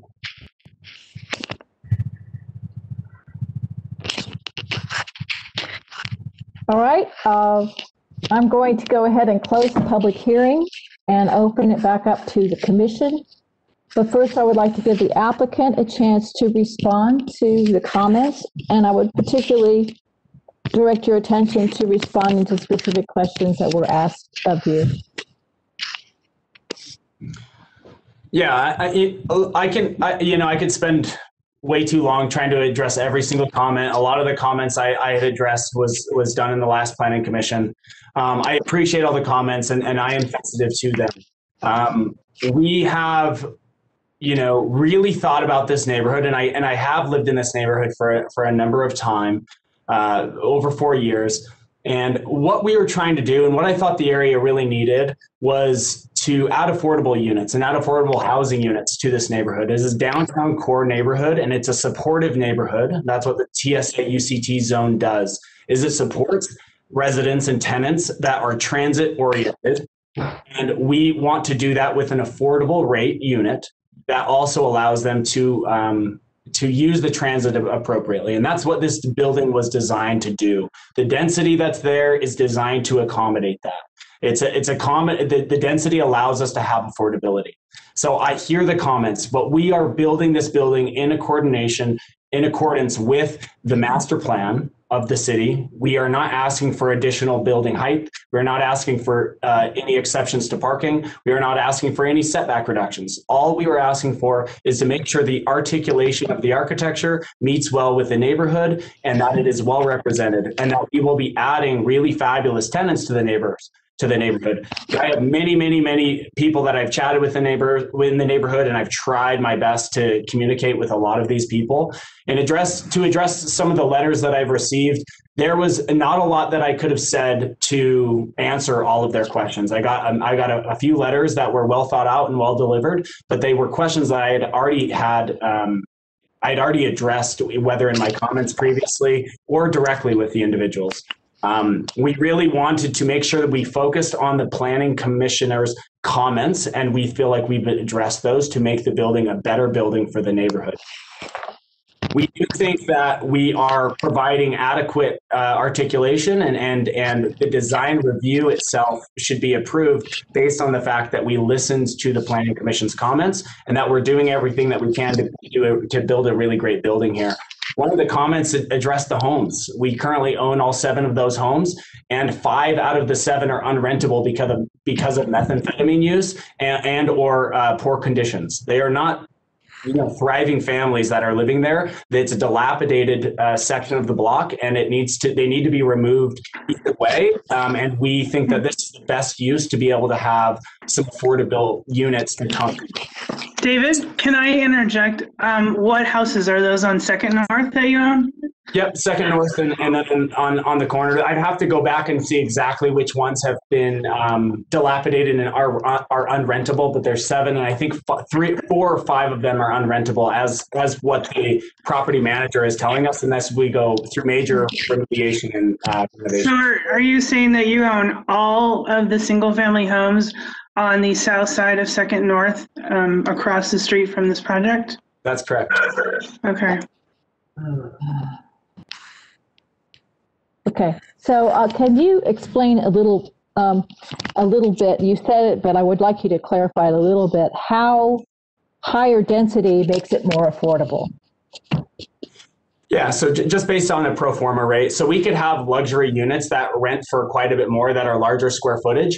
But what that really does add to gentrification, and I hear those comments, but putting units in here that are larger square footage and that rent for $2,000 to $25,000 to $3,000 a month, that has a vast impact on the neighborhood, much more than smaller affordable units that meet the master plan of the zone, which is to have affordable units, and that's also a transit-oriented tenant. So that was our whole goal, is to have workforce and affordable housing here, and we're able to do that by a density to get the density up, basically, to get there instead of having large luxury units. Thank you. Yeah. Are there any other questions from the commission? I would also like to see if Nick can address the issue that was asked by one of the people about how a zoning change happens. Yeah, I'm happy to do that, and I'm apologize for any sort of miscommunication or errors, frankly, in that. But basically, under state law, a zoning change has to go through the Planning Commission first for a recommendation, and then ultimately to the City Council for a decision. And that's the simplest way to put it. In Salt Lake, there's a certain early engagement period that's required as part of that happens before the Planning Commission process. But that's basically it. So the ultimate decision maker on zoning is the City Council. The Planning Commission actually doesn't have the authority to change zoning at their level. They can only make recommendations. And Nick, will you elaborate on the role that the Planning Commission does not have in initiating zoning language changes as well? Yeah, so under the city code authorizes the initiation of a zoning change in in several different ways. First is that a property owner can submit an amendment of an application to change the zoning. The mayor can initiate that process to start a zoning amendment. The City Council can initiate that process. And actually, the Planning Commission does have the authority to initiate a zoning amendment process. We do. But I want to also clarify that we cannot change the zoning on a project that's already in the process. That's correct. If there's a process that the zoning ordinance authorizes and somebody submits an application and it's a complete application under state law, they are what's called entitled to that process. So they have a right to the process and the regulations that are in place at the time their application a complete application is submitted. So even if the Planning Commission wanted to change the zoning on this particular site or to recommend that it be changed, no one could really do that at this point, not even the City Council. Is that correct? Yeah, that's basically correct. Yeah. Right. Okay. Thank you. I just wanted to clarify that so that everyone who was listening in understands that is, as someone put it, our hands are tied. So, are there any other questions or comments from the Planning Commission? I've got a couple questions for the applicant.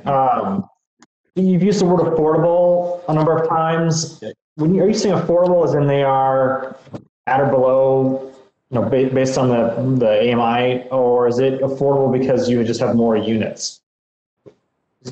Yeah. So we're running to market rate or the actual affordable units. Right. Yeah, we're targeting a 68% AMI for the studios. Yep. And then a second question for you. I guess for planning staff, actually. One of the public comments brought up the issue about the transition zone coming from and I'm just wondering how this kind of fits in the transition zone, if you could kind of answer to that. Absolutely. So this is in the TSA zone, and the TSA zone is broken up into a core area and a transition area. So the core area allows for taller buildings, whereas the transition area allows for still fairly tall buildings, although not quite as tall as the core. And this zone is intended to serve as a transition between the more high-rise, high-intensity urban core transit area developments and the single-family and two-family residential zones around it. What is the height restriction of the core areas? I believe the core is 80 feet, but let me confirm that. And the height restriction to this area is 60 feet, is that correct? That is correct, yes. And there's a note in a staff report that says this building is actually 67 feet. I'm just trying to better understand how that is there. I mean, that's on page 90. Mm-hmm. So the building 7.5 feet or 67 feet and 1/8 inch. Yep, 67 feet and change. So the reason for that is that the applicant, in conjunction with their design review application, also submitted for a TSA score. And in the TSA score application, if a project scores high enough, it qualifies for staff level approval.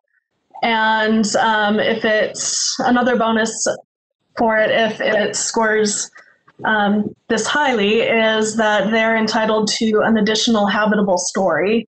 So this project did score highly enough to qualify for the staff level approval, and they did qualify for that additional story. However, it is still coming before the Planning Commission because they are requesting that design review because the facade along 200 North is more than 200 feet long. And can you maybe just articulate for those in the public, just what are some of those items that go into those scores, and why did this building score so highly? So some of the items that go into the score are the number of parking stalls, sustainable utility infrastructure, whether or not the site utilizes sustainable building materials, so on and so forth. So this project is incorporating a rather large array of sustainable utility infrastructure. The entire roof essentially is a solar garden, so that did significantly pad the score of the project in that TSA review. Particularly its green sort of score. Did it get points for its affordable housing kind of aspects, or get points for other amenities that would be tied into the neighborhood, or no? So at the point that the TSA score was conducted and researched, there was not the same level of pricing study that there is now. So the affordability of the units was not taken into consideration at that point. Okay. And then just for the applicant, one of the standards that we're looking at in this is number D. And it just says large building masses have been divided into heights and sizes related to human scale. And then the main one under number 1, D1, says relate building scale to massing size and scale of the existing and anticipated buildings. So kind of around the neighboring areas. I do recognize that just right across the street from you is the neighborhood, is SR1. I'm trying to actually pull what that height was on those areas. But maybe you just talk to me real quick on how you tried to mass this building in ways that would relate to the people across the street, across 200 North.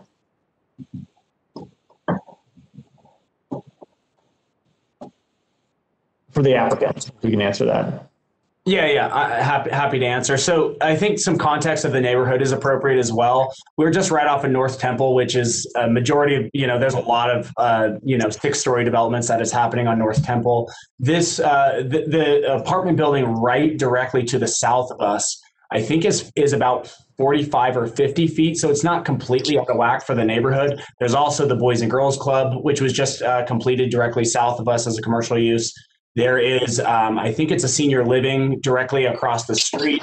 That is probably 40 feet tall. There's a couple duplexes and triplexes across the street on 600 West Side, where this camera angle, if you can still see, is basically in front of is that multifamily. I think it's senior living, but this is a transition core, so it does transition from all these areas.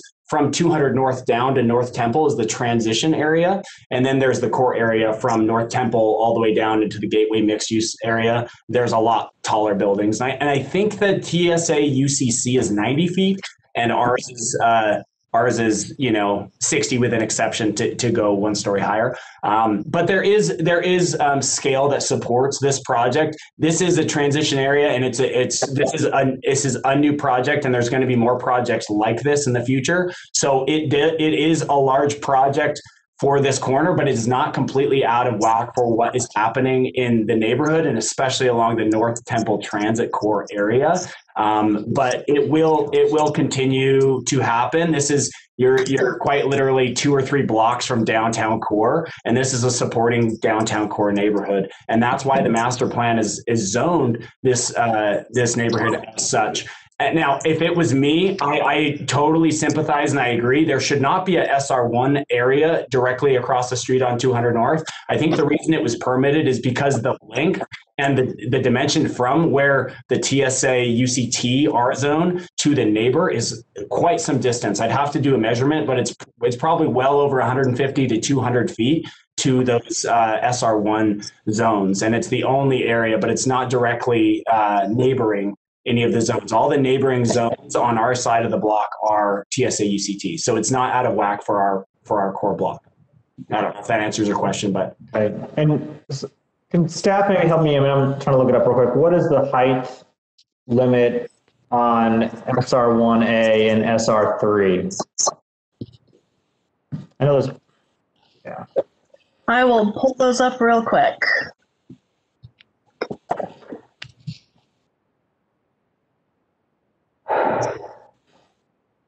I think SR1A is around 25 feet. It's a residential zone. It allows, some different mix of uses with some multifamily duplexes and such, but it is a smaller residential zone. I think that what would be more appropriate is actually allow that transition to happen to where it would be, an RMF 30 or RMF 35 on that side of the street to follow the master plan. But that would be, I think as of right now, SR1A is what it is. Yeah. With all due respect, we'll answer that question with the facts of what the code says. Thank you. All right, so I have the SR1 and SR1A zoning standards pulled up in front of me. So for buildings with pitched roofs, the maximum height in the SR1 zone is 28 feet, and in the SR1A zone is 23 feet. For flat roofs, that is 20 feet in the SR1 zone and 16 feet in the SR1A zone. Thank you, Caitlin. Absolutely. So are there any additional questions for the applicant? Are there any other comments about this project? Yeah, I have one for Caitlin. In the standards listed in H, parking and on-site circulation, your analysis wasn't updated for the new one entrance on 2nd North. Can you provide an updated analysis for why you think that it still complies, given now that we only have one parking garage entrance?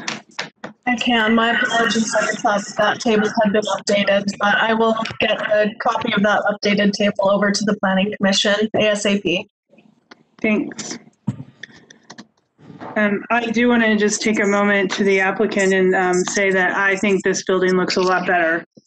And I do appreciate all of the stuff you've done. And I think I said this the last time you were there. I thought you could do better. And I think that you went back and you did do better. So I appreciate those changes that you've made, and it really did address my concerns regarding that. I just now have this additional concern about some of this vehicle circulation and related to the standard that I will read when Caitlin provides that. I'm also wondering, I guess this goes to staff and applicant, how do you work with transportation to perhaps institute certain traffic measures on that intersection of 2nd North and 6th West, given the load you're proposing to add to it? What are the conversations you've had with transportation regarding that traffic flow, or have you only talked to them about parking on street?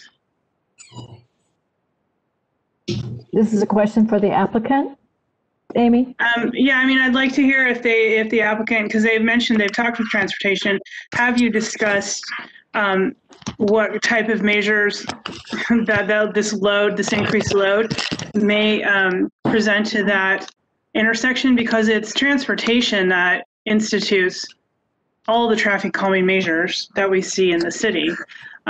Again, that is out of our purview, and I am definitely not a transportation engineer, but I want to know if you, as the applicant, have talked to them about that increased load. And then I guess when Caitlin provides her updated analysis on that standard, I might get an answer from staff on that.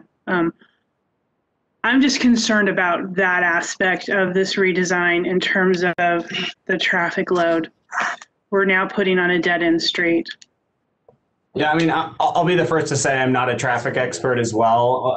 We went and proposed, we had our civil engineer, we had talked to our civil engineer and we talked about proposing the diagonal parking on both sides of the street to add more on-street parking because of the width of the street. There was the bicycle lane, I think was one of the primary concerns on 600 West. That it would interrupt that. And so they had a concern of that on 600 West for the diagonal parking. And then also Urban Forestry had some concern on cutting into the park strip. As far as a full traffic study, Amy, I have not done that. And we've talked to transportation and engineering, but there has not been a full study done on what that would do. Other than us providing to transportation a recommendation of what we thought would be a little bit more appropriate to have some diagonal stalls. That has not been approved, but it's something we thought we would recommend to them, and they're still kind of deliberating. Caitlin was also in those conversations, so maybe she can speak to it a little bit more. David, if you have something you'd like to add. I do, and I just want to reiterate, add to that concerning traffic studies. I know that in some other localities, the cities actually do require projects like this to go through a traffic study. Salt Lake City at this time, to my knowledge, does not require traffic studies on projects like this. And if that's a concern for people, that's something they might want to take up with the city council. For our case, we have not been required to perform a traffic study. It is so it's not something that we are engaged in.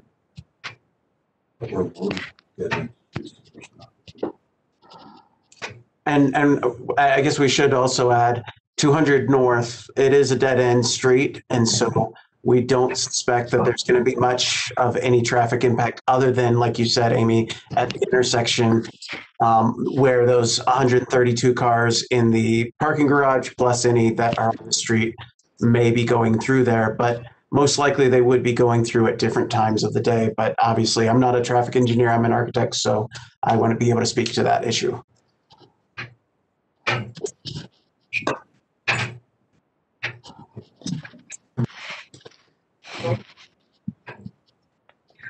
I have a question for the applicant. Go ahead, Carol. You reached out to the community regarding this project. So we had a Zoom conversation with Chris Wharton, I think, who is the community council chair, or city council chair. We also I've talked to a number of the neighbors, previous to the first planning commission and also after. We actually have a meeting tomorrow night with one of the community council leaders. We really have tried to engage as much as we can with some of the community councils, but there hasn't been a whole bunch of discussion that's been had, other than we talk about our project, we propose, they say thank you, and that's kind of that. And as far as the neighbors go, I've talked to a number of them. A lot of the neighbors are supportive. The ones directly across the street on 200 North are understandably not supportive because they're the ones most directly impacted both by parking and also kind of visually on the street. But a lot of the neighbors and the community people that I know, I've had lunch with, I've talked to them about the impacts of retail. I think a lot of them were actually really excited about the addition of all the different types of retail use and community use for the building. And there wasn't a whole bunch of concern other than that. And they liked the aspect that it was a building that adds value to the neighborhood. But I think that's the end of kind of the conversations I've had. Thank you.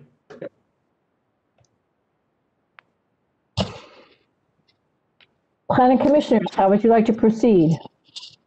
Well, I'm just waiting to hear from Caitlin on an updated analysis for Standard H based on this new design. So with that, the parking and on-site circulation is provided through that one singular access on 200 North. From the planning's perspective, we do work with transportation from the get-go of these projects. When they are submitted and we deem them complete, they are sent over to multiple city departments for their review. And we did receive some comments from transport. I can into the record if the Planning Commission would like me to. These are from Mr.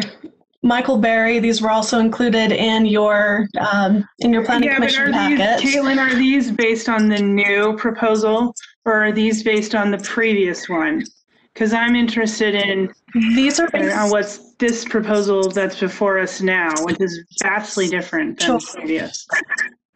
Sure. So these are based off of the original proposal.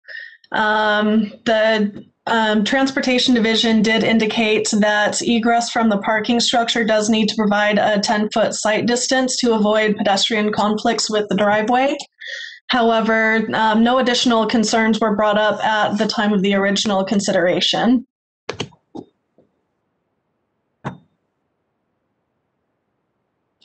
Thank you. Yeah, so I'm not interested in holding this up anymore because I do think the applicant really did address the design concerns, but I think now what's before us is a vastly different project than before. So it's hard to just say, yeah, you did a good job with what we were concerned about before, because now we're reviewing a very different project. And I feel like I am interested in hearing more about what transportation's thoughts are on this new design in terms of Standard H and the circulation with this increased load that is now solely directed on 200 North. I'm not saying it's a deal breaker, but I don't think that and oftentimes I think the department review from the other departments in the staff reports, they don't always even respond at all. So having transportation maybe understand a little bit better of what we would like, what I would like to hear from them on is warranted for me. So I'm not happy with passing this on without getting a better feedback from transportation on that specific question. So can I ask the applicant to tell us how many parking spaces were accessed originally on from the 200 North, and how many are accessed now from the 200 North parking entrance? Sure, I'll answer that. On the ground floor in the previous design, it was approximately 50 stalls through that north entrance, and the basement was another 90 stalls. So now what we've done is we've put it into the city lit parking stackers all on the one level, which means that we have 130 stalls going out through the one garage entry on the north. So instead of 50. So basically, not too far different from the same loads. Almost 2.5 times different. Okay. I'm not sure I understand your math. You had 130 versus 50. Yes, as in like one of the garage entries on the basement was serving 90. Right.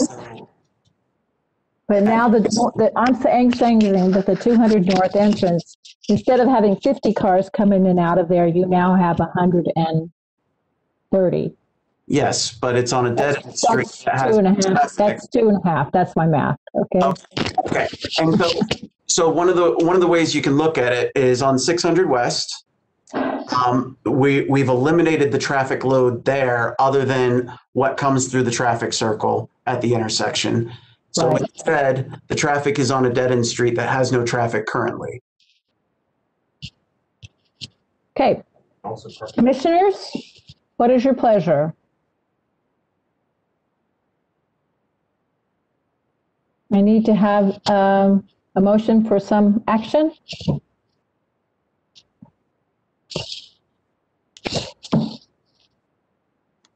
So I'm in favor of tabling this to hear a better response from transportation. I feel like this was a not great.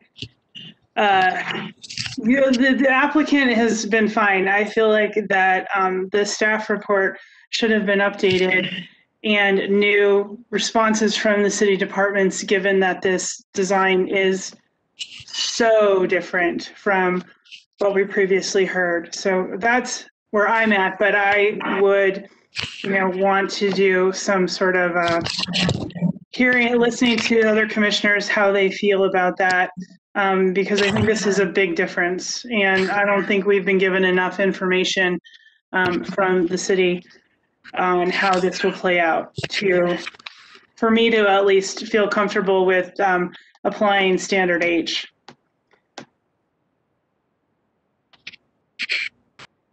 Other commissioners? Shall I call on you? Matt?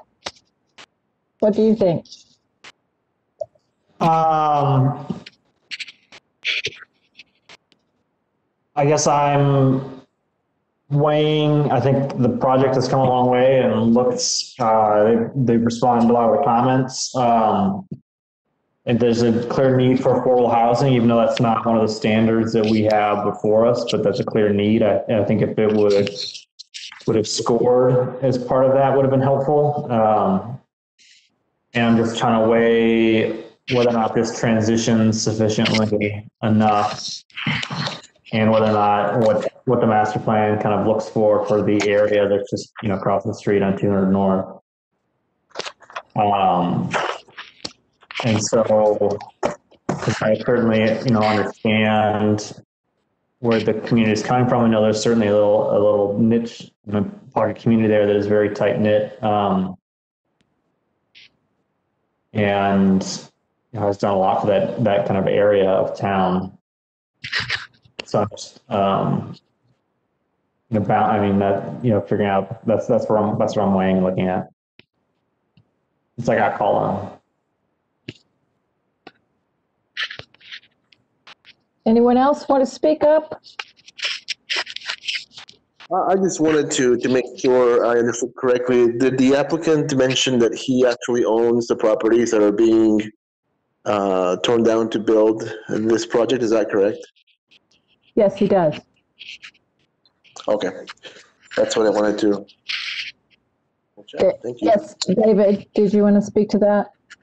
Yeah, I want to speak to that, but I also want to just say, I think tabling it to another recommendation, this is a designer review, and the item that Amy has brought up is a conditional thing, and I would say that I'm happy to have the traffic study done and have transportation involved, but it seems like that could be a conditional use on approval. But that's a condition of approval. A condition of approval, sorry, and a condition of the approval, because this is really a design review, and that's all I'd have to say. But yes, to answer your question, we do own those houses right now. But I'm happy to have a traffic study done.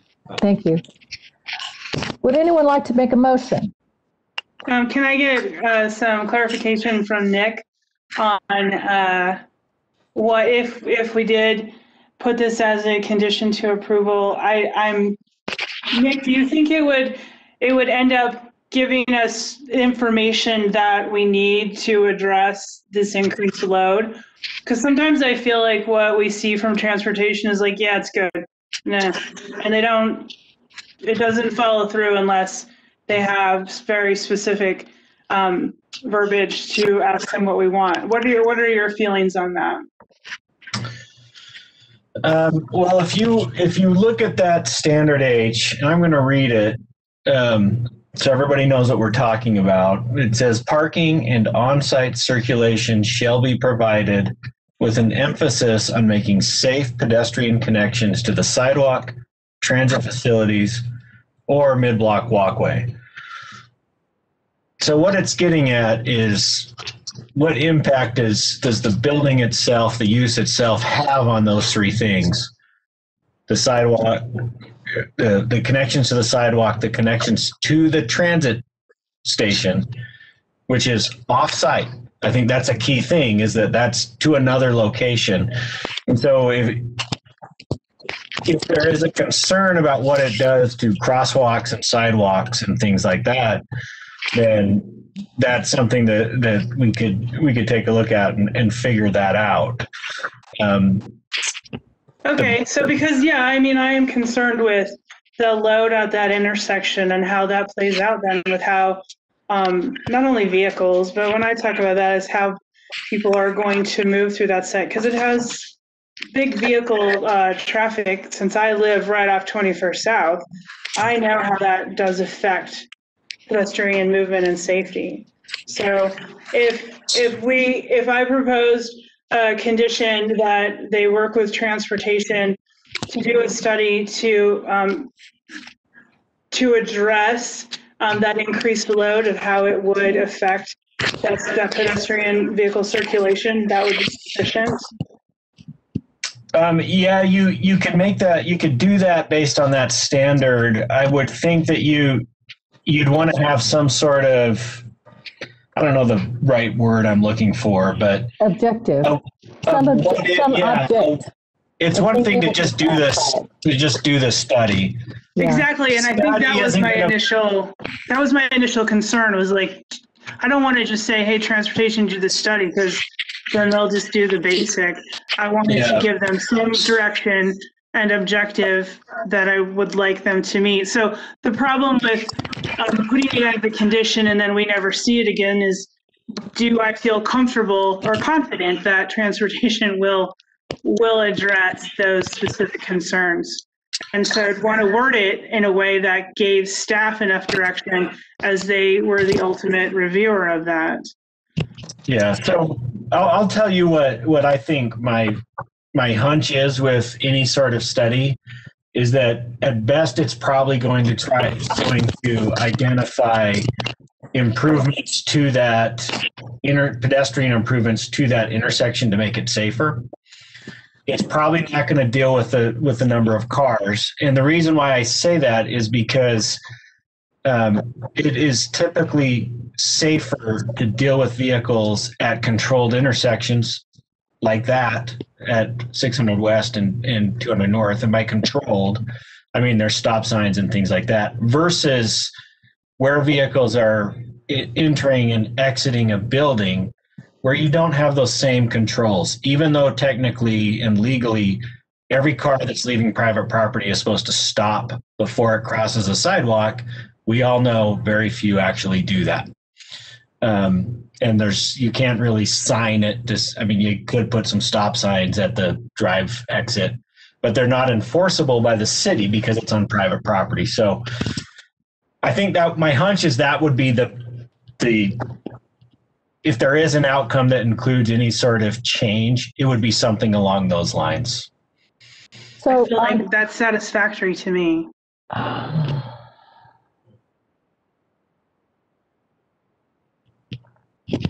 So I'm still waiting for a motion. I'll make one then. Give me a minute to change my screen to get to it.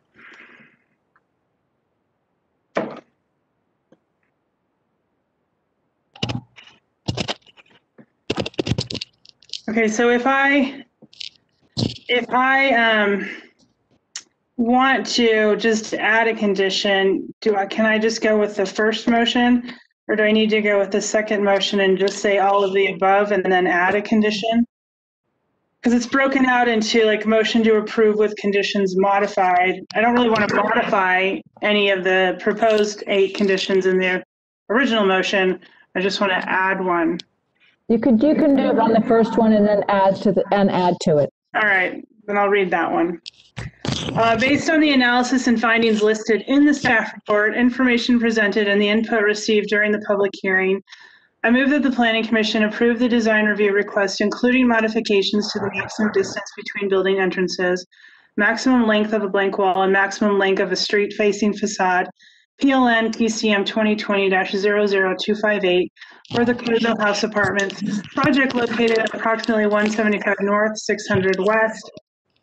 The recommendation is based on the conditions of approval listed below, with the addition of condition 9, that a traffic study be conducted with transportation, specifically looking at the circulation of this increased traffic load and the pedestrian connectivity and safety regarding that intersection on 200 North and 600 West. Final details regarding these conditions of approval are delegated to planning staff. Do I have a motion? Do I have a second? Second. Is that John? Yes. Okay, thank you. I have a motion by Amy and a second by John.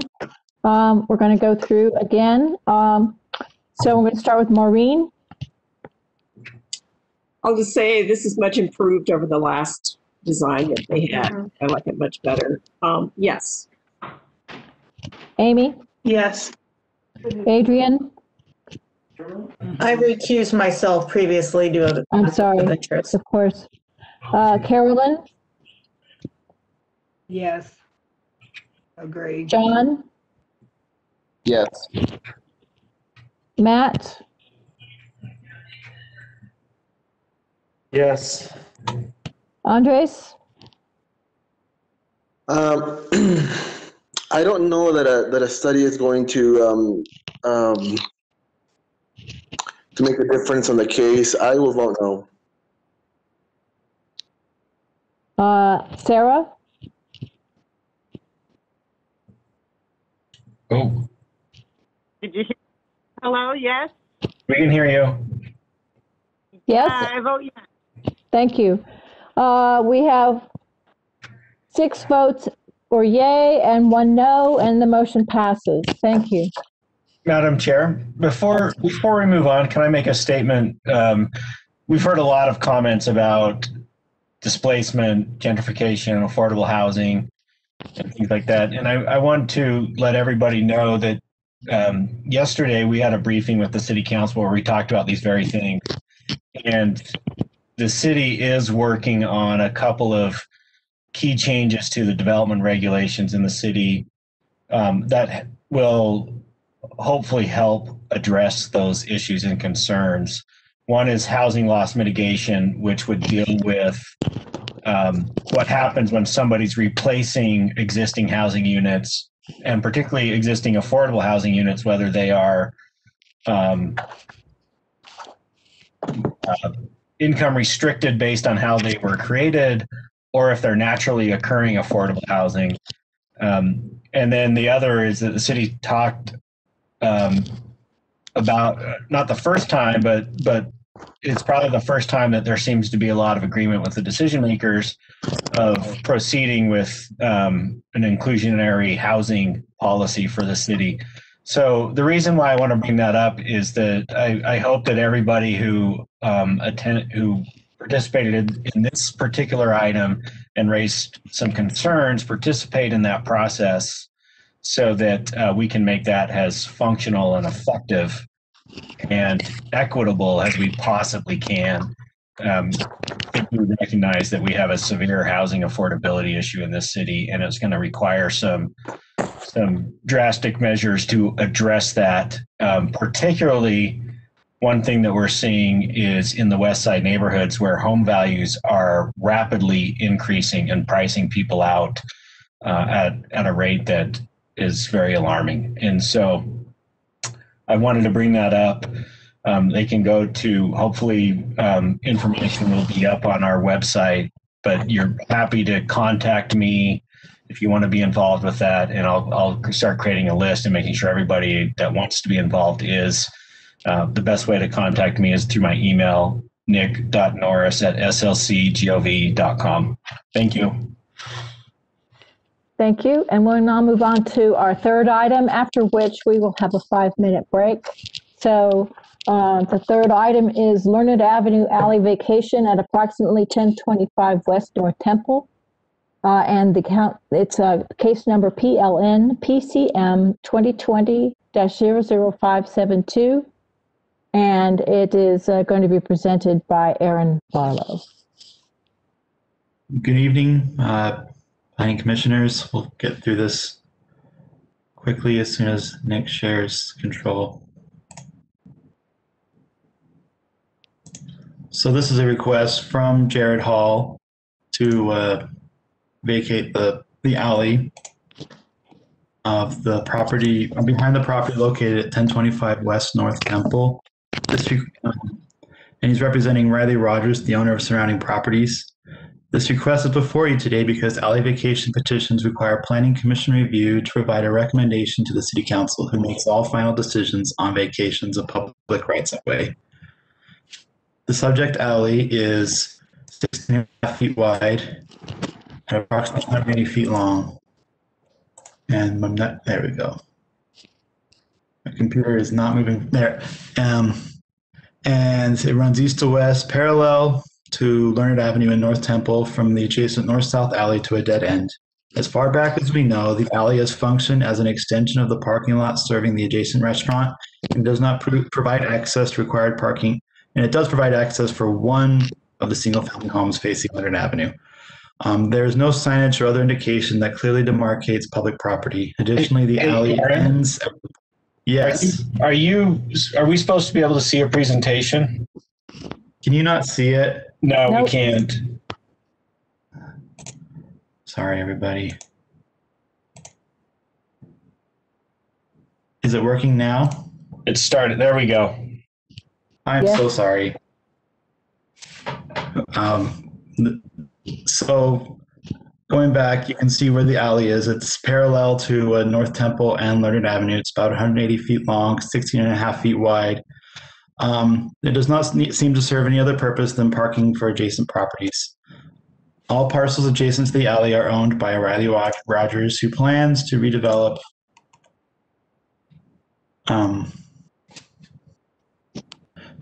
them into multifamily residential buildings with some ground floor commercial uses facing North Temple. The applicant has argued that this vacation request is necessary for the proposed development.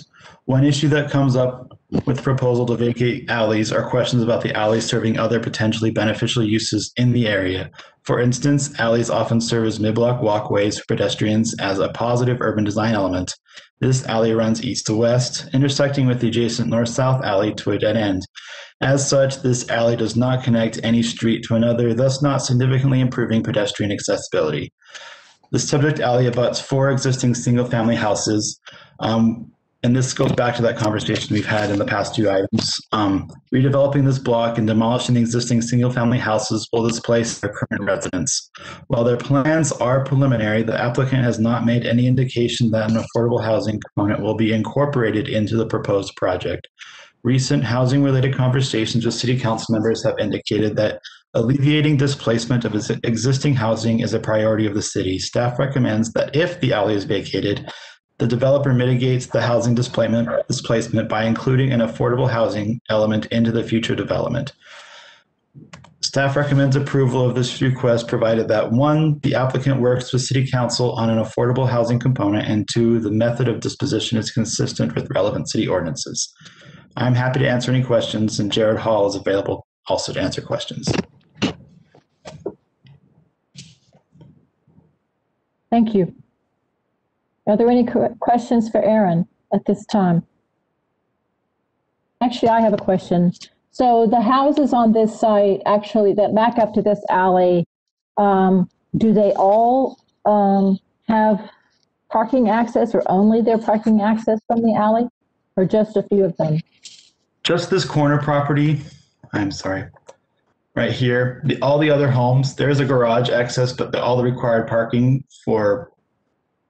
except for this home on the corner, let me rephrase that. Only this home on the corner has required parking access from this alley, and they can access that parking from the adjacent north-south alley. I see. So that property is owned by the applicant. Okay, thank you. Are there any additional questions for Aaron before we move on to the applicant? Can we require an affordable housing thing as part of an alley vacation? We've never dealt with that issue before. Don't see why not. So this is a little bit of an interesting thing because this is a legislative function. You're making a recommendation to the city council to consider that. So that's something that they might be able to do, and we'll deal with that as we get to the city council. But you can condition alley vacations that further when they may have an impact on the public interest, and so that's something to consider as well. And I don't know if Paul wants to be put on the spot to weigh in on that question or not, but. I'm happy to answer it. Could you repeat the question? Sorry, I was dealing with an email. I just asked whether or not we can actually condition an allocation on a development of that alley includes an affordable housing component. I just don't know, we've never done anything like that. I've got a similar inquiry from the city council office about potential development agreements on alley vacations where there's a desire to incorporate a design element. So that's something when I am able to answer city council's question on that, I'm sure it will apply to this kind of a situation as well. It's a little bit complicated.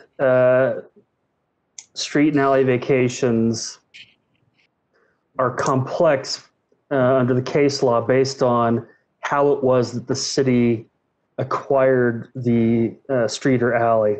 I'm not going to bore you with all the details, but it's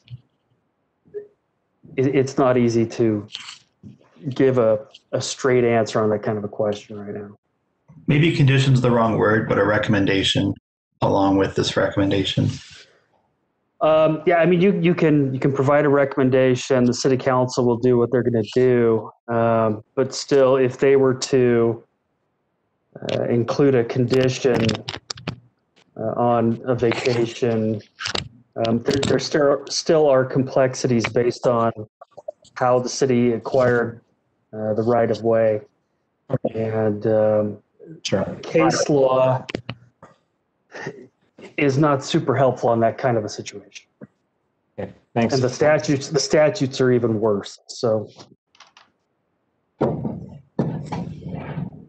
we could say something like, to the extent permissible under Utah law, recommend that would be a condition, and then the city council can vet it. Right. And Matt, just for reference, in the staff report, one of the conditions is the applicant works with the city council and relevant city departments on an agreement that addresses displacement for existing single-family homes. I get that. I'm just wondering if we can do that, but that's fine. We can move forward. Okay, do we want to hear from the applicant, please? Jared? Yeah, hello, my name is Jared Hall. Good evening, commissioners. So I am the architect on this project representing the property owners. The property owner owns both the restaurant parcel to the north and the 4 houses to the south. So we own 100% of the adjacent properties to this alley. This we have examined options where we would develop these as separate buildings leaving the alley, and we get the same number of units, but we actually get dramatically less parking.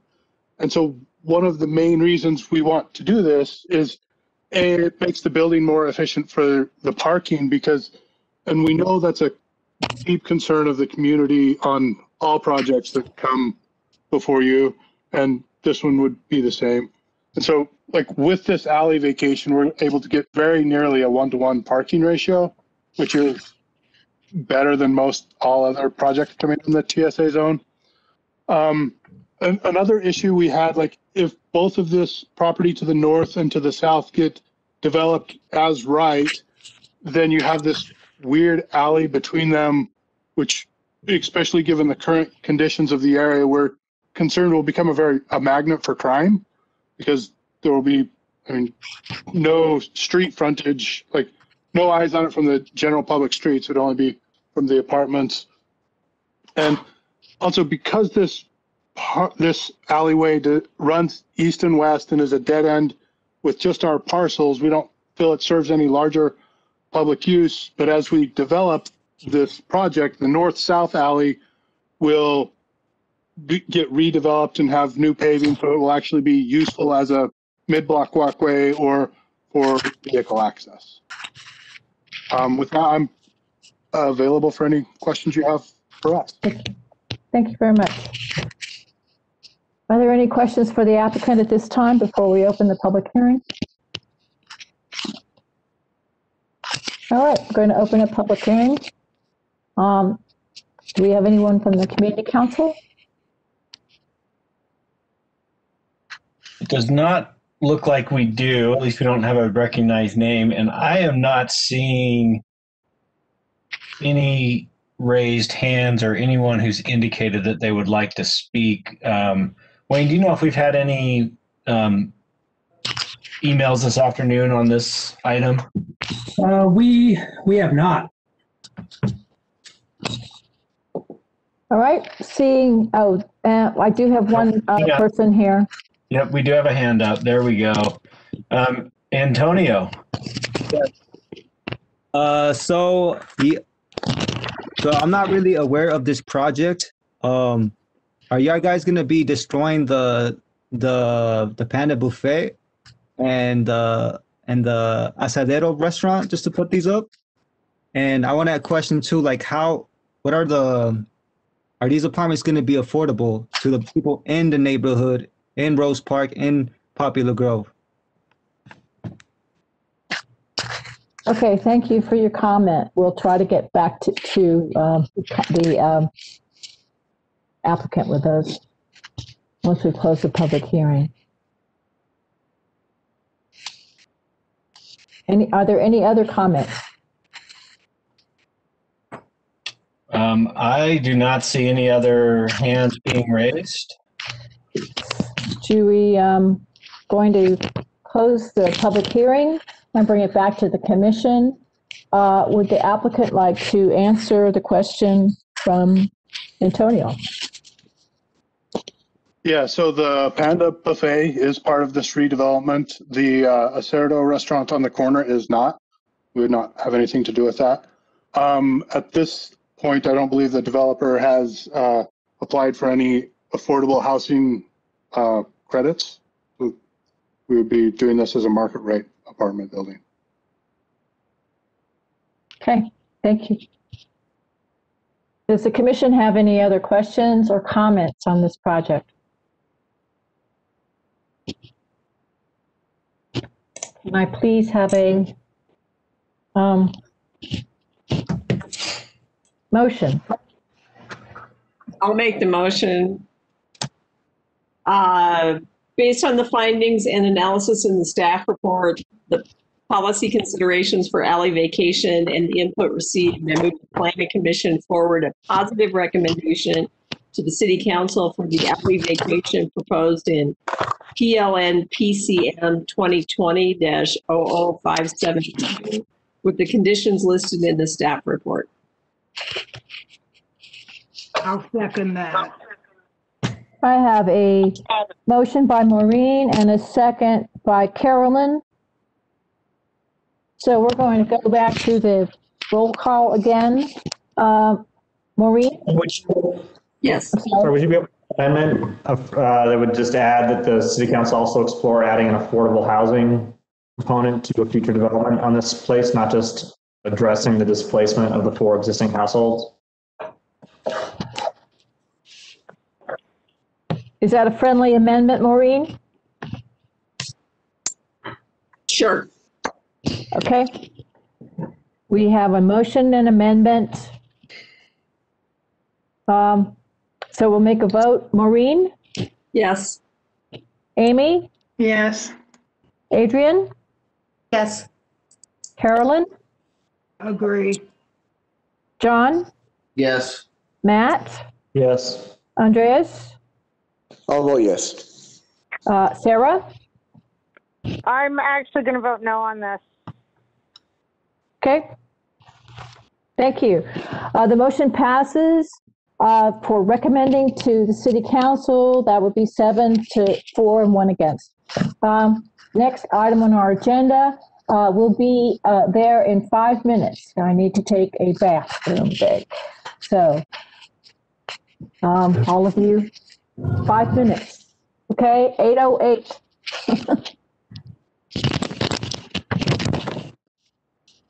If you're here, can you turn on your video? I'm here, though. I'm going to. Okay, thank you, John. So I'm muted. Yeah, I'm here. Okay, great. This is Sarah. I'm here. Okay, thank you, Sarah.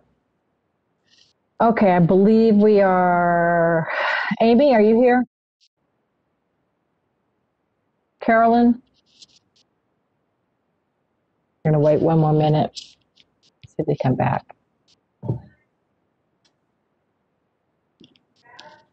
I'm here. Okay, thanks, Carolyn. Amy's here. Okay. So let's go ahead and get started with our next item on the agenda. Green Pit Gateway Apartments, Plan Development and Design Review at approximately 592 West, 200 South. It's case number PLN PCM 2020-00493 and PLN PCM 2020-00749. And our staff presenter is Dave Gellner.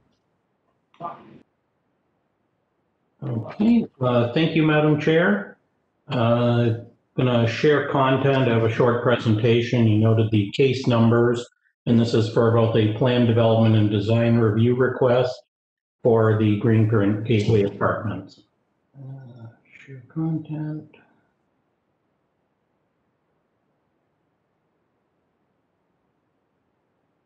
Is that coming through? Yes, it is. Okay, so as I mentioned, this is design review and plan development. It's for a proposed 150 unit apartment building, which includes a mix of micro and studio apartment units, a type that isn't generally found in the Gateway District. It's in the GMU zoning district. It's 3 pieces of property or 3 parcels. It's about 0.59 acres when it will be consolidated. And the GMU district requires plan development approval for all new principal uses. And then the design review request is to modify the design features, including the materials being used and the length of the blank walls on the west facade. So here's an overview of the site. Again, I mentioned it's 3 parcels. They have also filed a lot consolidation application, which will be reviewed by staff administratively. Here's a rendering looking towards the southwest corner of the proposed building. Again, it has frontage on both 200 South, 600 West, and I'll let the applicant talk about it as more, but there's 2 commercial spaces that will front on 200 South, and the one will also look onto 600 West. Basic site layout, the parking includes 38 spaces for the units. There's 19 underneath the building and 19 in the surface parking lot behind the building. The applicant has been working with staff to change several aspects of the original design to better meet the standards. I only mention that because sometimes by the time these come to the Planning Commission, we've been working with an applicant and several iterations have already gone on.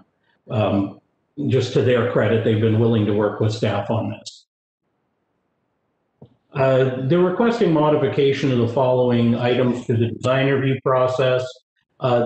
They use a hardy board on the side of the buildings. Hardy is not listed as a durable material in the GMU zoning district, although it has been used on a number of other projects, including the Beverly in recent times in the nearby area. And also they have a blank wall section on the 600 West street facing facade that is approximately 27 feet in length. So they're exceeding the maximum 15-foot blank wall requirement in the district. Something that came up kind of latently in the review process was that there's a required parking lot landscaping buffer on the north side of the lot between their property and the property to the north, which is the Centro Civico property. And they haven't shown that on their plans. Again, it was identified latently in the process, and we'll talk a little bit about that. Subject property, here's an oblique aerial view. And here's looking across 200 South from the south side across the tracks line towards what is the three properties that are used largely for auto repair. This is from the corner of 200 South, 600 West. And again, looking towards the corner, you do see the Centro Civico senior housing project just to the north of the property. It abuts the Centro Civico site.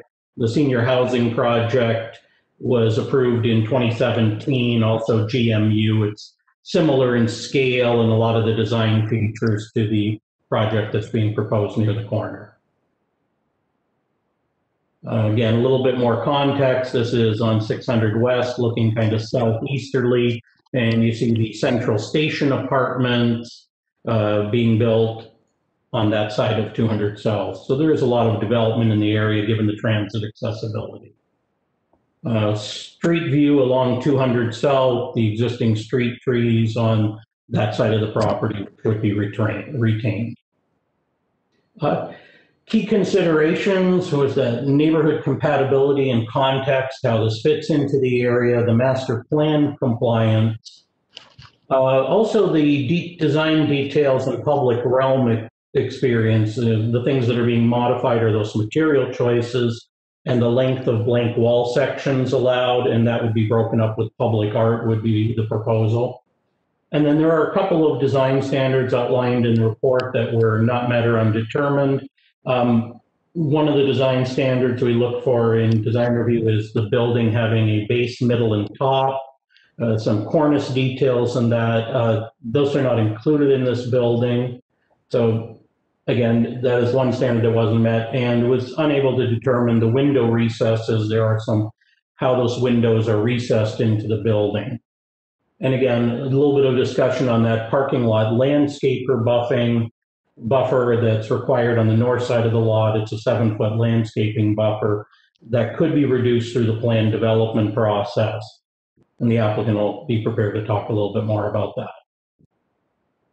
Staff felt it generally met the design review and plan development standards, and where the standards are not being met, modification has been requested through the design review process, and that landscaping buffer on the north side of the surface parking could be modified through the plan development process. So in short, we're recommending that the Planning Commission approve the plan development and design review subject to the conditions listed in the staff report. And that's all I have for you. Thank you. Are there any questions for David? I actually have a question. So you're saying that some parts of this we do not have enough information, but you're not recommending that those become conditions for later? Yes, we are recommending those. It would be a condition of approval, the window details and things like that. Okay, I don't see that on the staff recommendation. Okay, all right. All right, thank you. Anyone else have questions for David at this point? Just a follow-up question to Brenda's question. If we don't have enough detail to make that determination, is there a reason why we don't have the applicant provide that as part of the approval, as opposed to having it a condition of approval? How is that determination made? Case by case basis. In some cases, we do try to have all those details, but we don't always get them necessarily. And so there are a number of details that we look at aren't going to change the physical layout of the building or the site, that we deal with them at the building permit process. Okay. Ensuring compliance. Thank you. I'm going to stop sharing. Okay. So let's move on to the applicant. Okay, thank you. This is Mark Eddy. Can you hear me okay? Yes, we can. Great. Thank you for your time this evening, and I'll try to be brief. I know you've been at it for a while here, but please don't take that brevity as a sign that I'm unwilling to answer any questions you might have. It's been a pleasure to work with David. He's been very helpful throughout this entire process, and as he's mentioned, since we originally submitted in June, we've been back and forth for months now, trying to fine tune and make sure that we've identified anything that would be contrary to the zone. Our intent is to deliver 150 units to the Gateway District, and the proximity to the old Greektown track station certainly will enhance the walkability, the transit-oriented multifamily feel in this critical area of downtown. Let me just speak briefly to the two items mentioned. First, the cementitious siding or hardy siding being considered as a durable material. I found it instructive as I was reading the zone. The ordinance itself lists the following as approved materials: brick, masonry, textured or patterned concrete, and or cut stone. And then it essentially lists the following as the materials they're trying to avoid, probably because they're maybe considered, at least if they're used in a great amount, as a little bit less attractive or less durable over time. And that list includes EIFS, corrugated metal, vinyl, and aluminum siding. So as we sort of separate those into two groups, our position is essentially that this cementitious siding, which has been used as mentioned in this area quite a bit actually, falls into the category more of the durable type material that we're trying to see as part of that overall 70% requirement on exterior materials. We've incorporated it throughout in our proposed design, and it actually breaks up, because it brings some texture, it actually breaks up some pretty large horizontal planes along the facades, and are doing that not only for color, but also for texture in the building. And so we would respectfully request that hardy, as it has been previously, be considered compatible and can be considered then a portion of that 70% requirement. The second part talks to the 15-foot maximum length of a blank wall. And along the 600 west facade on the ground floor, there's a section in between the retail storefront glass, more toward the corner of 2nd and 6th, and then the other glass that's sort of up the street from along 600. There's this center section that's recessed, even at the ground floor level, that does measure in distance greater than 15 feet. The concept there in that recessed portion is for us to install art in that area. As we've sort of driven around the area, we've seen a lot of murals, painted murals along the sides of buildings, but we want to bring something down to that ground floor level and engage the pedestrians there a little bit differently. Again, just by way of reference, the ordinance says the maximum length of any blank wall uninterrupted by doors, art, or architectural detailing at the first floor level shall be 15 feet. So art is actually mentioned as a break, if you will. And that's essentially what we're asking for the approval to be included. Even though it's already in the ordinance, out of an abundance of caution, because it does, as you look at that board-formed concrete space, you don't see the artwork there, but it is designated as a place where we'll install art. As far as the ordinance's definition of public art, it does expand beyond murals. Of course, it says artist work integrated into the design of the building, landscaping, sculpture, painting, murals, glass, mixed media, or work by artisans. Our idea currently is more of a mixed media, a metallic sculpture that will be installed. It'll sort of climb up the wall there in that recessed area, and it'll break up the plane sufficiently. And so we would request, based upon that recessed portion being designated as our art area, that we would be considered sufficient to break up that plane. And David, I saw your chat, your text, that you could show that again. If you don't mind sharing just that portion, sort of point out where we're talking about. Okay, I figure for context that might be that work. I pulled up the 4 elevation. Oh, there you go. Okay. Yeah, so the bottom left, you can see the storefront glass on the corner, and then as you work toward the back of the building, you see the door into the underground garage, and then also some windows. But there's that center section that's set back. That's where the art would be located. And again, the theory being that if it's a little bit closer to the pedestrian, that it would be engaging along that 6th West sidewalk a little bit more than a mural that might be higher up on the wall. I'll just briefly mention, this is a good view actually to talk about it. You see that there isn't a cornice, as David mentioned. There are some, we've included some some horizontal along the top of those units over the balconies, an overhang there to break up the weather and to make those spaces a little bit more habitable and nice on the top floor level. What we've used as our design along the top here really reference to the Centro Civico senior apartments, and then also sort of kitty corner a little closer. Let's see, that would be northeast toward the gateway, another building there that really has a very similar termination on the top side. So really sort of trying to fit in. It was one of the standards or guidelines that we saw as we were reviewing it, that we needed to tie into the buildings that were around us. And so that's why we designed the top level in the way that we have.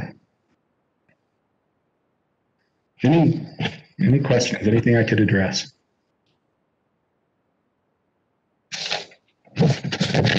So go ahead.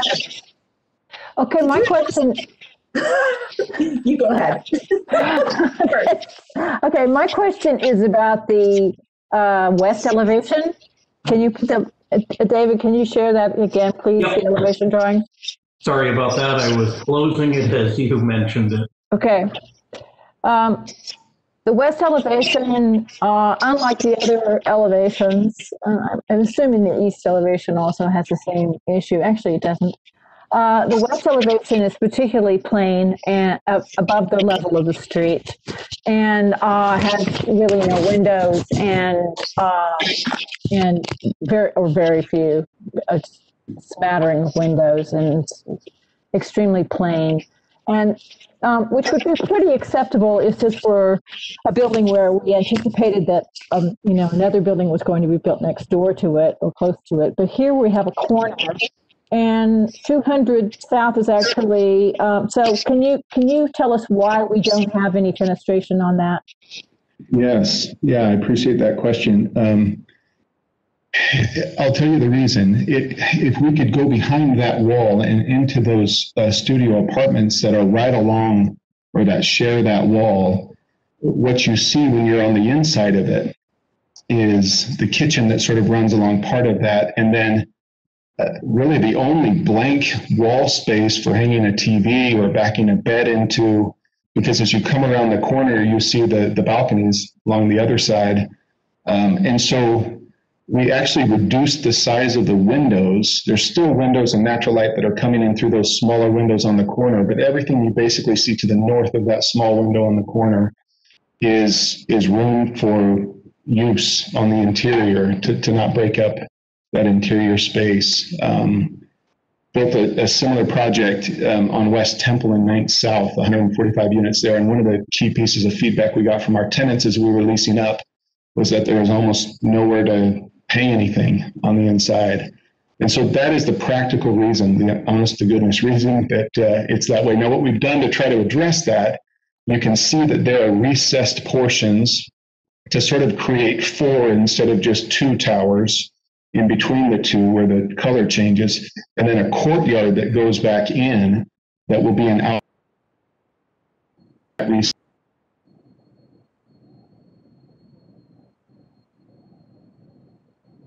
So also, we don't have plans for these units. We don't have plans at the second and third, above the first floor, to help us figure that one out either. Is that correct? Yeah, I think that's correct. We have them designed, but I did not believe that it was required of us. I don't think we were asked to provide it or didn't provide it. We certainly could. Right. But that would illustrate what I'm trying to describe in words, right? Yes, it would. Okay. Thank you. Are there any other questions for the applicant before we open the public hearing?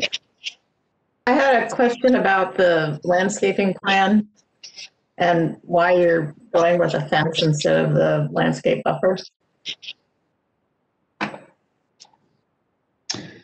Yeah, David, could you perhaps, thanks for driving this, by the way, but could you show that portion as well? Yes, give me one moment, I'll get to it for you. We're fencing in the surface parking in that area to create some separation from the street, and the landscape buffer does that as well, and there is some buffer there, but also for security purposes, because then you access the underground parking which comes out of that same location, which obviously leads then into the building itself.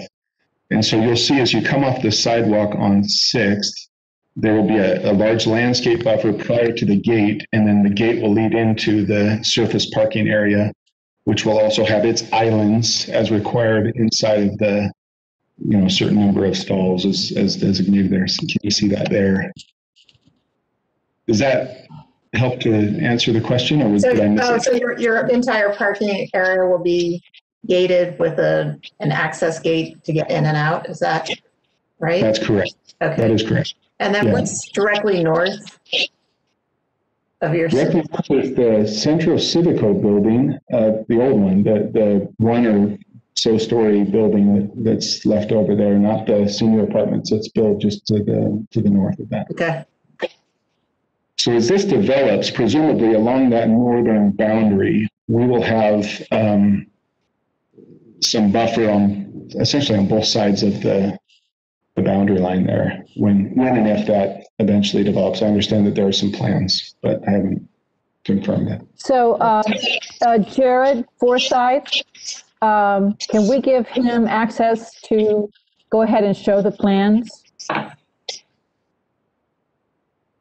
Whoever's giving access. Nick or David, whoever has. I think Nick will have to give him access. I just did, so he should be able to share his screen. Okay, thank you. Jared, go ahead. Okay. Hi, this is Jared. I'm the architect. Let me grab the screen real quick. Okay. Do you see my screen now? Yes. Yeah, let me find my mouse. Okay. So south is down, north is up, and this is the west facade over here. You can see we've got these pretty small units right here with the bathrooms up against there. And, you know, as we've laid these out and thought where people could put a bed, logical places right here, logical places right here. And as Mark indicated, one of the biggest things we've found from doing other units like this is wall space.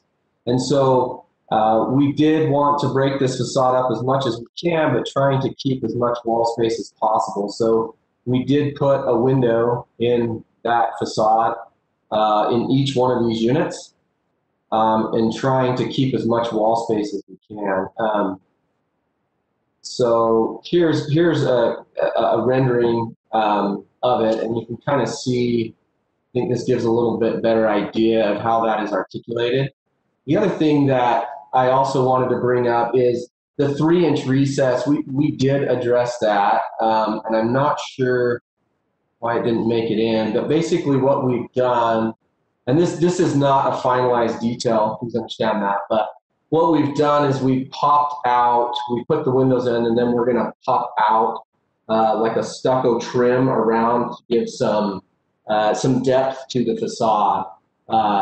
And that you can see, you can kind of see it, you can see it in here. So around all the windows, we will have that added depth there to achieve that 3-inch required dimension there.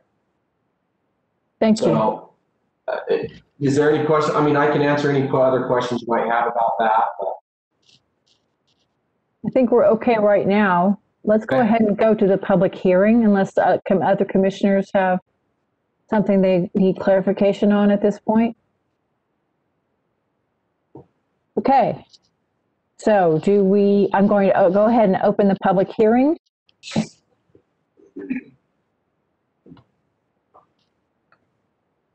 Do we have anybody who wishes to speak? I do not see any hands raised at the moment. And we don't have any emails that have come in. All right, I'm going to close the public hearing and bring it back to the commission for discussion. These are still market rate units and not affordable, other than just that they're small. And so we're saying they're affordable. Is that a question? Yeah. To the applicant? Yes. Okay. That is correct. It is a market rate project, but as you've mentioned, because of the size, these rent for less than $1,000 a month, inclusive of fees. So they're in the $800 to $900 range.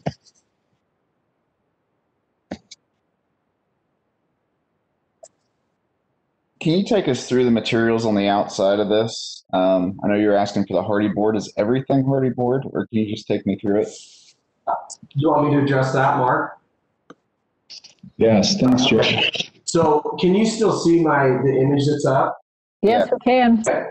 So this kind of gray portion, well, let me start at the base. The base is going to be concrete. We're going to have board formed concrete. And then this kind of inverted U will be brick, a thin brick material right in here. This bluish color and the orange color would be a horizontal hardy board, excuse me. And then the white is stucco. And then we would have metal soffit and fascia around those. Those are the 3 materials that we have on it. Jared, I did include the material board in the Planning Commission staff report, but I have it here to pull up if you need it. I can show that as well. So here is. There it is. Oops. Didn't mean to do that.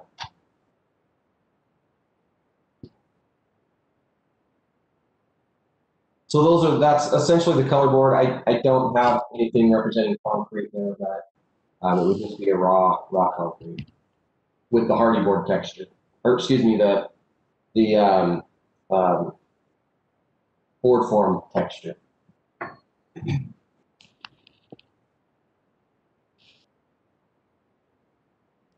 Okay, are there any other questions or comments from the commissioners?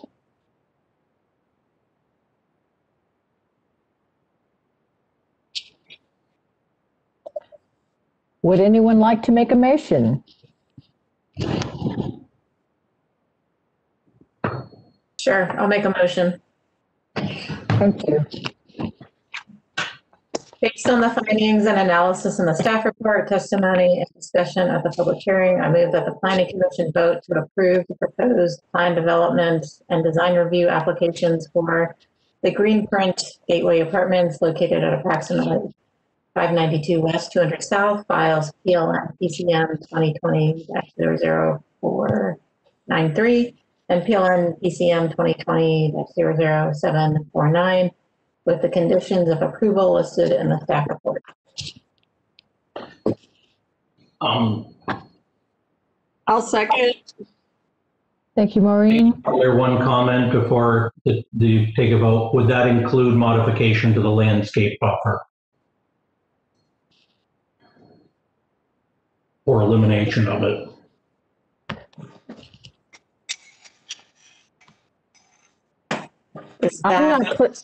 I'm not clear what landscape buffer we're talking about. Is it on the north end of the parking lot instead of a fence there? Is that what you're saying? Yes, on the north side of the surface parking lot between the Centro Civico property. So there should be a landscape buffer there. And how big should that landscape buffer be? 7 feet. 7 feet. All right. Okay. Yes, that would include a waiver of that requirement.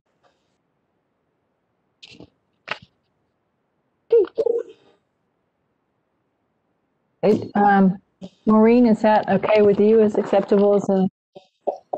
Yes, that's fine. Okay. All right. I have a motion from Adrian and a second from Maureen. So I'm going to go down the list. Maureen? Yes. Amy? Yeah, I don't feel like there's way too many outstanding questions to me on this, so I'm voting no. Okay. Adrian? Yes. Carolyn? Agree. John? I'd say yes, but I would like to just mention that, when we talk about relating to buildings, that's about context and scale, not copying details. And I think that the architecture could be a lot better on this. But I'll say yes. Matt? Yeah, I feel like we're seeing this building a lot pop up around Salt Lake, particularly in some of these downtown areas. I think the building that we saw before that the neighborhood was upset about had a similar market, but was just so much more interesting and better. And I'm really struggling with seeing this type of building. I mean, although my mind is not in a place right now to really come up with a great narrative, so I'll vote yes for now. But I do think we're seeing this like 3-color sort of blocky sort of thing all over Salt Lake, and they don't look great. So I'll vote yes this time. Okay. Andres? I will vote yes. Sarah? It looks like we've lost Sarah. Okay. I'm not saying her name up anymore, unless she was. Sarah, are you there? I just received an email from her saying that she's going to try to log back in. Okay. Well, I'm going to put her as abstaining for right now. And so we have 6 for and 1 against, and so the motion passes. And so we shall move on. Thank you very much for everyone for your presentation. Thank you. Have a good evening. Marlene, when you do the minutes for this, will you just note that Sarah had technical issues and wasn't present in the meeting to vote? Yep, got it. Thank you. You're welcome. So now we're going to move on to the final item for tonight. Rezone at approximately 860 and 868 East 3rd Avenue. Case number PLN PCM 2020-00703.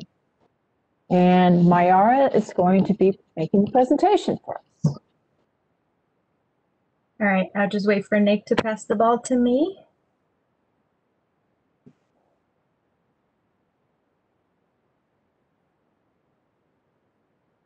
I'm working on it. Hang on. Unfortunately, your name is far enough down that I have to separate my panel to get to it. Next one, Sorry. I'll up with a letter A. There's a lot of M's on here.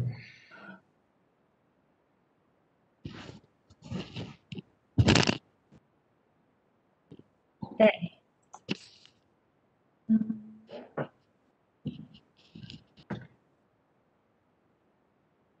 All right. So this is a request to rezone the properties at 860 and 868 East 3rd Avenue from CN and SR1A to RMU 35. Staff is recommending that the Planning Commission forward a positive recommendation to City Council for the proposed zoning map amendment, with the condition that the future development include a commercial component at the intersection of 3rd Avenue and N Street. This condition and other key considerations will be explained later in the presentation. So this property, this rezone involves two properties, one that contains a gas station and auto repair, and another that contains a single-family dwelling. The purpose of the rezone is to allow for multifamily development, as shown on the conceptual plan above. And this plan shows the applicant's intent. The applicant's intent is to demolish the commercial structures and maintain the single-family dwelling, combine the two lots, and build a townhome development. The properties are located within the Avenues Local Historic District, and any future development, including demolition, will require HLC approval. While the applicant has provided a conceptual development plan, this rezone is not associated with a specific development. The conceptual plan serves as an indication of the applicant's intent, but the rezone should be considered on its own. The existing structures are considered non-complying to the current zoning standards, which means that they don't meet all the standards because they were built prior to the standards being put in place. So that's what the table on the screen shows, that the structures will continue to be non-compliant with the proposed zoning district as they are right now. And in attachment E of the staff report shows that the degree of non-compliance would be pretty similar. Any new development will need to comply with the proposed zoning standards or request modifications to the HLC. The demolition of the structures of 860, however, would help with the siting of a new development, and that could mean more density. That is also considering that the proposed zoning would allow an additional 10 feet in height. However, when compared to the CN zoning district, which has no density requirements for mixed-use development, and the size of the combined properties, it is unlikely that this rezone will result in a significant increase in number of units. The form of a new development is also more relevant than the number of units. The form is what guarantees compatible development, and HLC will review the form of the building, of a new building, and a required landscape buffer that will be required in a new development could help mitigate potential impacts to abutting properties. Acknowledging also that density creates fears of traffic increase, staff looked at the transportation options available at the property, and this area includes sidewalks, bike lanes, and bus stops that support the one stall off-street parking requirement of the proposed zone. The second consideration was the possible loss of commercial use in this node. The property at 860 East 3rd Avenue has had commercial uses for over a century. The Sandbar maps and historical areas show that a store was located on the intersection of 3rd Avenue and N Street since at least 1911. So this commercial corner is pretty established. The Avenues Master Plan offers limited opportunities to add future commercial zones in the neighborhood. So the loss of this already designated commercial property could mean a reduction of services at the community level and could alter the character of the neighborhood. The neighborhood node offers not only commercial support to immediate residents, but also enhances the area in terms of urban design, which includes providing a place to gather, support walkability, and give life to the street. So staff is recommending that the rezone be conditioned on maintaining a commercial component on that corner. Lastly, the rezone would allow for the conversion of the existing single-family dwelling into a non-residential use, which would be essentially an expansion of commercial uses into an established residential area. The future land use map, which is shown on the screen of the Avenues Master Plan, is not clear on the vision for the specific property because the map is not intended to be a rule of law, serve as a guidance. So it doesn't show any property boundaries. So anyone could interpret this in either way, but the redevelopment of the properties would certainly be easier with one single zoning district. The rezone would allow for the elimination of the residential unit, however, so a housing loss mitigation plan was required. The report included in the staff report shows that the applicant is not charged for the possible loss of the unit as a result of the rezone, but the applicant has expressed interest in maintaining the single-family dwelling as is. This is especially relevant because the house is listed as contributing to the historic district, and demolition would likely be denied. Any other exterior modifications to the structure, including those to accommodate another use, will be reviewed for compliance with the standards of the the historic overlay district. While the review focus on design elements on the exterior of the building, a conversion to another use will likely trigger major building improvements for compliance with building and fire code. An AJLC review could somewhat limit the intensity of a house conversion. The proposal is found to comply with several of the Avenues Master Plan and Plan Salt Lake policies as listed on the screen. We did not receive a comment from the Community Council, but we received multiple emails from the public regarding the request. Mostly are in support, and these public comments were either included in the staff report or in the Dropbox for your consideration. And that is the end of my presentation. I'm happy to take any questions. So, are there any questions for Mayara? We're all concerned about the height differences here where SR1, I mean, talking through is, they talk at SR1A, we talked about before, was like 23 feet. This is significantly larger and taller for the space. So the SR1A is 23 and the CN is 25.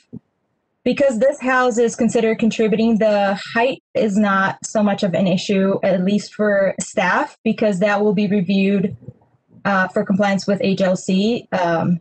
And we don't usually approve second-story additions to existing contributing structures. It could be an addition to the back or to the side, but we usually don't approve a second story. But rezoning it to RMU 35 is a pretty significant increase in allowable height, isn't it? From the CN? Yes. It's 10 feet, yeah. It would be one story. Okay, thank you. And the rest of the zones, all the houses around that are all, it's pretty consistent in that area. It's all SR1A. There are SR1A, but you might want to keep in mind that the SR1A zoning came after most of the buildings that are there were built. So there could be some buildings that are a little higher than that. But the current zone is SR1A, and that's what in the master plan that was done there advises that. The master plan advises to continue to be residential surrounding the subject properties. Thanks. So Myra, concerning the commercial component, I just wonder whether that's actually truly viable. It's been used as a gas station and auto repair shop for decades. It's useful. It provides a service that's needed in the area, but I wouldn't say it's something that contributes to like an engaging streetscape or a gathering place for the community. And you have other locations in the avenues where commercial properties are still vacant, 10 years. I'm thinking of the space right next to Kachina that's been for lease for 8 to 10 years with no tenant. I just wonder whether we're imposing an obligation there that won't actually be practical in the long term. And then my second question is why is the house being included in the rezone if it's going to remain as a house? And maybe that's a question for the applicant. The first one didn't seem to be much of a question, but I'll try to cover that. We feel like because this is zoned commercial, the loss of that could be something we can't go back to. Because at least the master plan right now is offer limited opportunities to create commercial in this neighborhood because the area is so established as residential already. So my fear is that the loss of this would be something we can't remediate anytime soon. And I kept the recommendation pretty open because there are options for that, right? And it's included in the staff report. So we're not limiting what kind of use it has to be. It just says commercial. The applicant has shown interest in doing live work units, and that could meet that standard or that condition. It could also be a place, just a convertible space. So they would build this development per building code and fire code that could accommodate some commercial space, and that could be converted later in the future. So I kept it pretty open so you could create some discussion, and you guys can weigh on that and decide if that's an appropriate recommendation or not. And then the second one, sorry, I forgot what the second one was. Sorry. Why the single family residence is included as part of this rezone if the intent is to keep it as a single family house? Yeah, I think you can ask that from the applicant, but I imagine it's because of the size of the lot. If you look on, they could just adjust the lot size. I mean, I'll talk to the applicant. I'll ask that. But the zoning would remain the same, so they would have to change the SR1A. And the other thing is the SR1A for a single family requires 5,000 square feet of a lot, so we couldn't adjust that lot too much because the lot has, I can't remember now, but over 5,000, but it didn't reach the 6,000. So there's a lot of space that they could use if this is combined, if that makes sense. If it's combined as a rezone, are they going to combine the lots too? Is that the plan? Yes, I think we should talk to the applicant. Yeah. Get it from the horse's mouth here. So unless there are other questions, can we move on to talk to the applicant, please? And the applicant is Oren Hillel.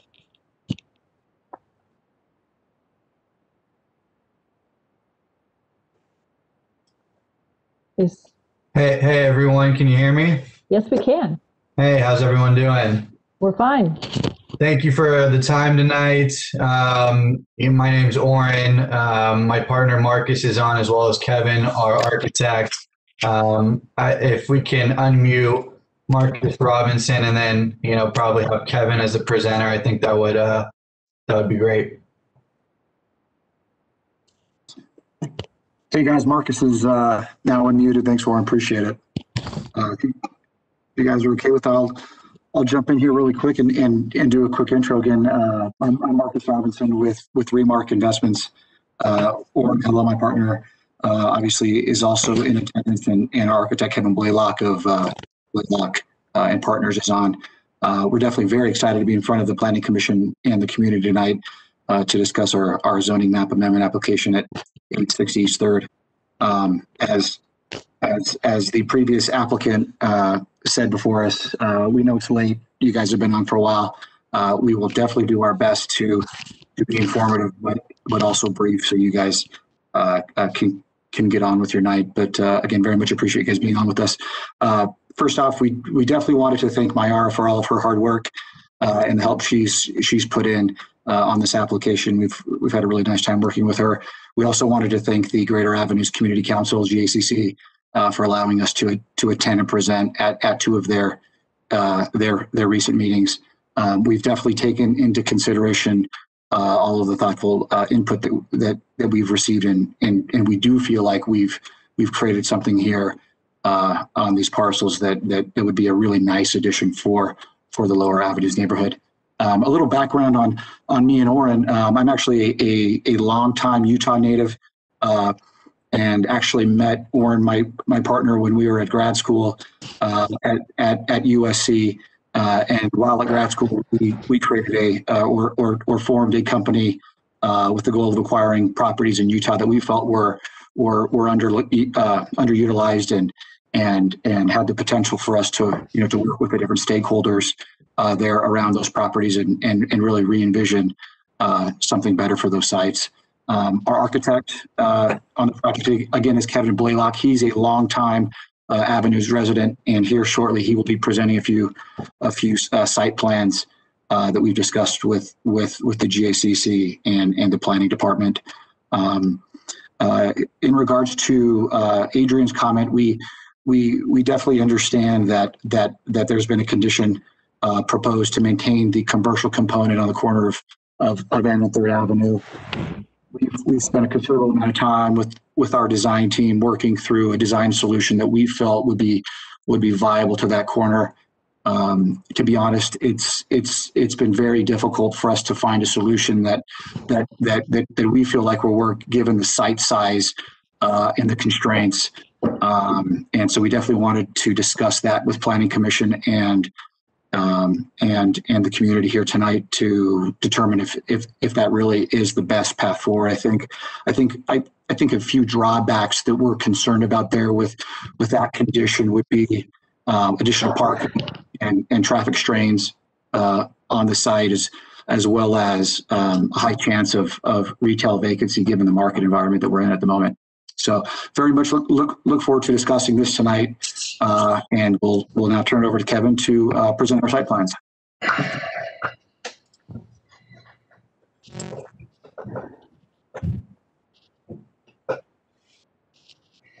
Oh, I think Kevin might be muted. It's Kevin Blaylock.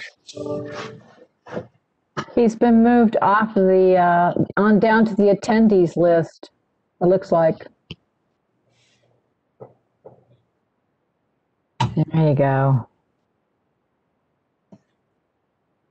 And if we could also give Kevin the ability to share his screen, that'd be great. Yes. Thanks.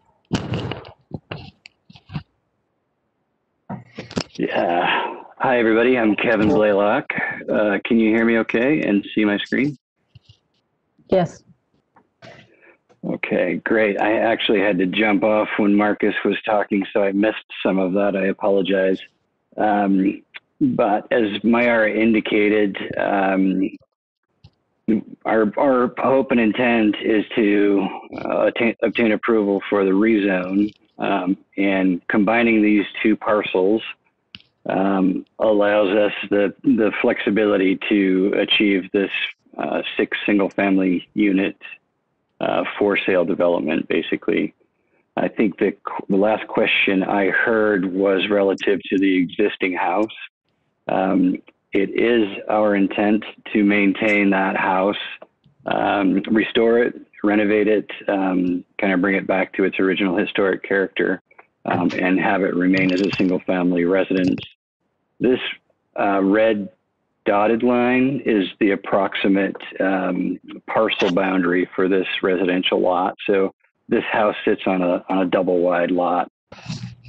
And as Mayara mentioned, by combining these two lots and rezoning both of them to RMU 35, that allows us to take the opportunity to get the number of units on the development as desired. So this was in our planning application submittal. We reviewed this with Mayara, just at kind of a high level, kind of the intent of activating the street, both 3rd Avenue and N Street, by varying the facade for these single family homes, and kind of creating these entry porch-like elements to make it more kind of consistent with the language in the lower Avenues district. Included in our application are a number of responses or criteria that we went through for Salt Lake City's most current planning documents.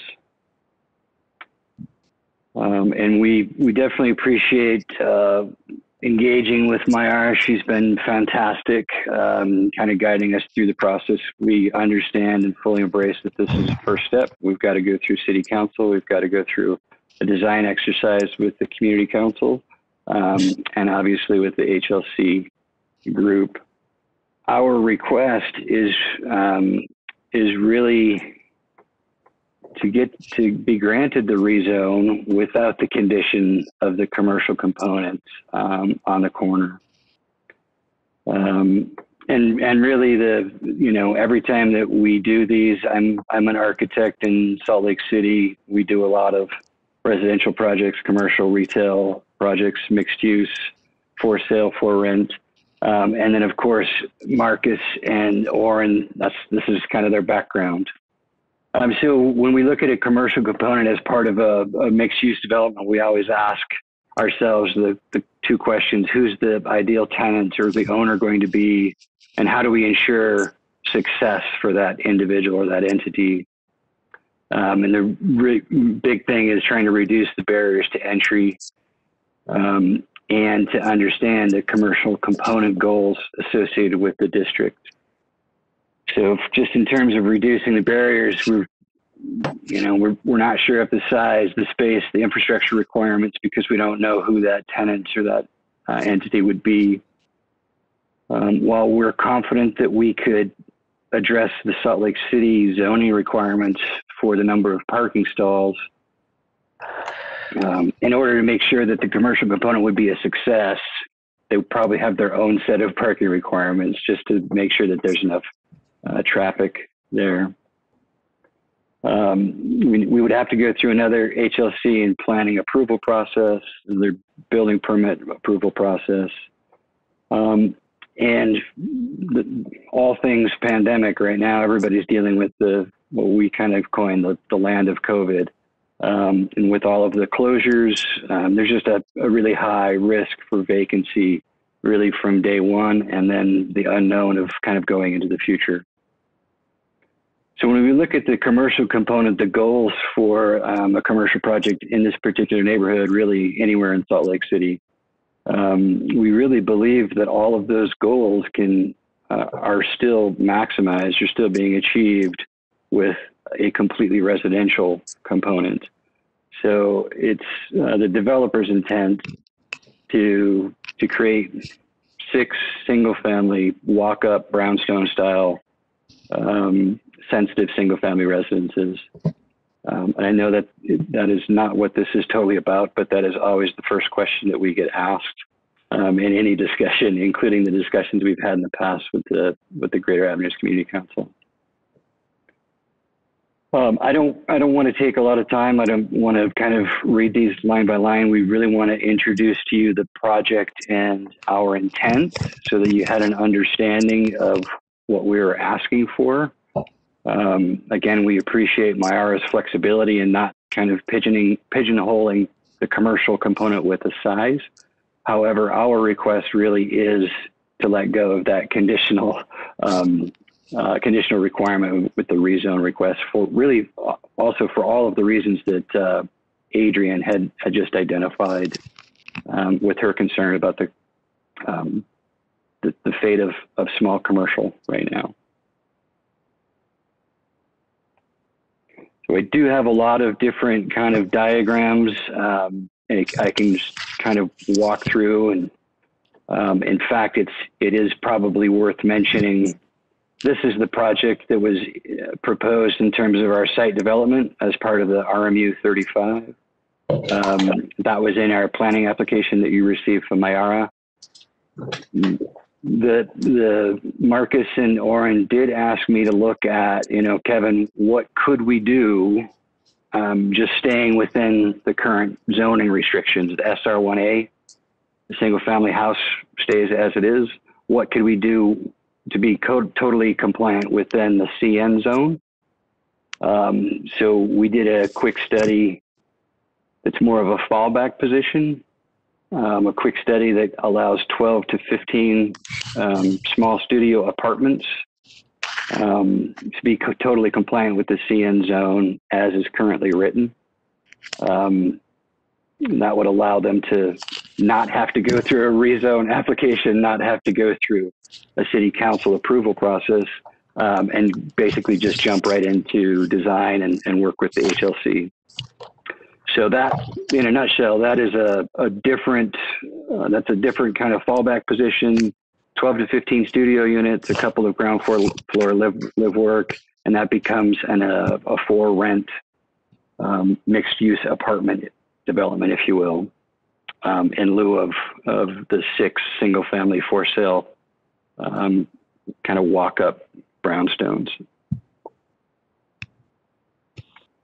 Oren, Marcus, I don't mean to do all the talking. If I've missed something out, if I've left something out, let me know.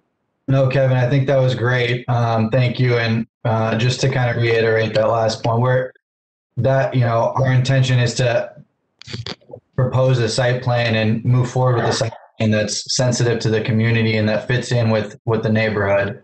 And we hope you guys agree with us on, kind of our vision here does just that. So that's really it. We're looking forward to kind of hearing from you all, and we'll leave it at that. Thank you. All right. So are there any questions for the applicants? Of clarity before we have the public hearing? I have a quick question for the applicant. Yes, go ahead, Andres. Have you presented or shown your future plans to a community council or neighbors or anything like that, any group like that, about your 6 planned units? Yes, Andres, we have met with and presented at 2 of the greater or the GACC meetings, and have basically discussed everything that you see here and everything that's included in the staff report, and definitely done our best to answer as many questions as we can as possible without working really in depth and getting really granular with the Historic Landmark Commission on the design process. But we definitely feel like we've done what we can to engage the community as best we can to where we're at today. So everything you've seen here again has been presented to the community council multiple times. Just to add on to that too, Andres, we think hopefully has received a letter from a board member of the GACC in support of the project. She let us know that she sent it in to John Anderson. I don't know if it's up, in the Dropbox or not, but that should be available soon too. Great, thank you. Sure. Are there any other questions before we move to the public hearing? Okay, so I'm going to open the public hearing. Is there anyone here from the community council? I do not see a name that is familiar to me from a community council.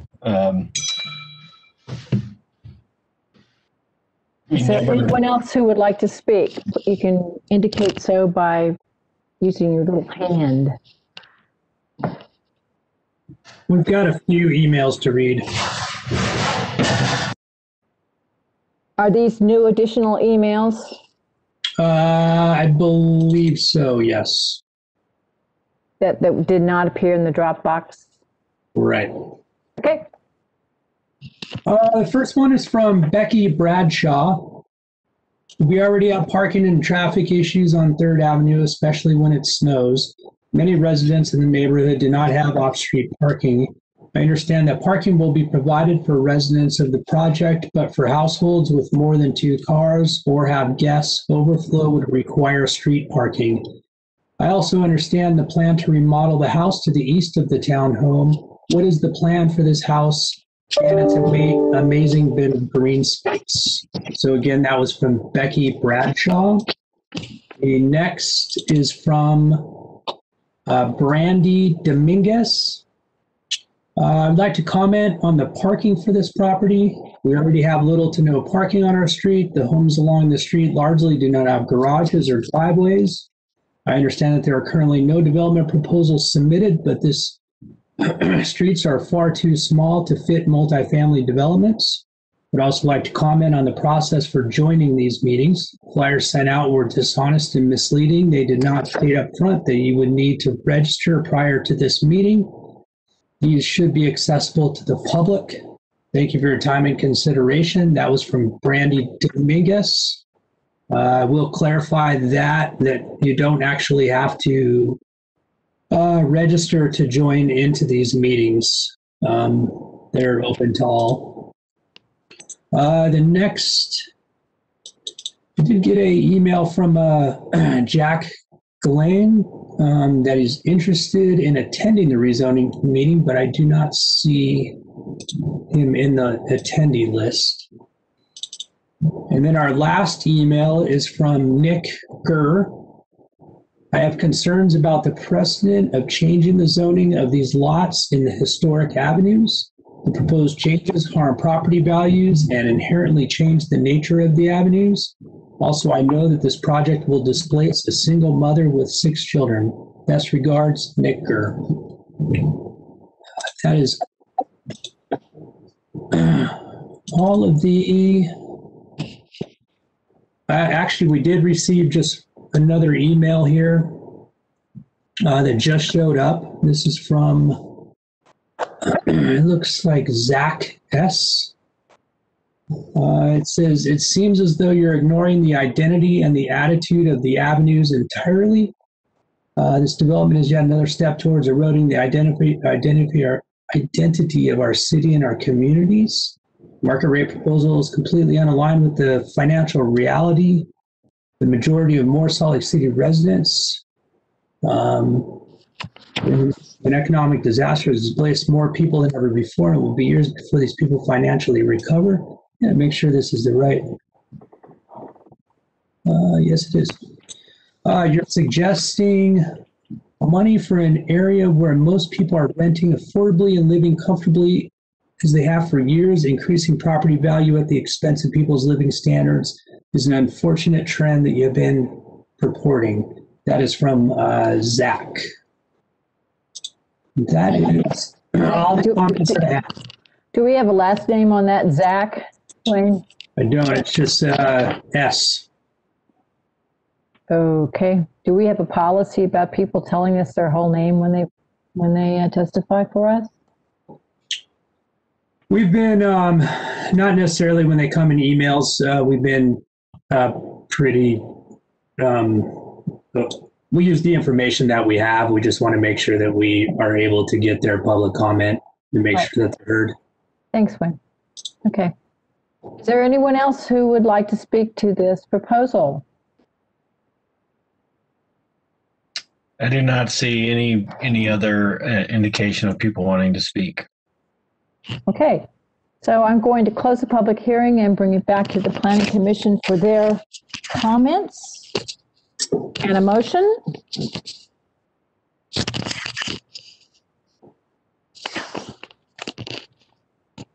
I ask either Myra or the applicant a question. What other zoning districts were considered and how did you settle on the current proposal?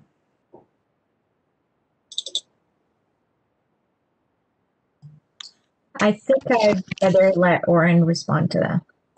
Yeah, I was going to say, Kevin, feel free to kind of talk through some of the other zones. I know we looked at RMF, we looked at keeping it CN. Yeah, exactly. Oren, we looked at just about everything at one time or another. We looked at, obviously this is heavily SR1A.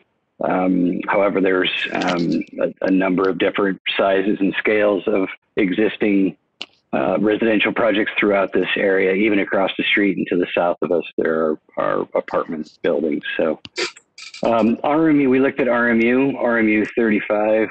We looked at RMF 30, RMF 45. this RMU 35 really offered the greatest flexibility, because somebody could come in and buy one of these units and use it as a live workspace. They could live on or work on the ground floor, have a office on the ground floor and live upstairs.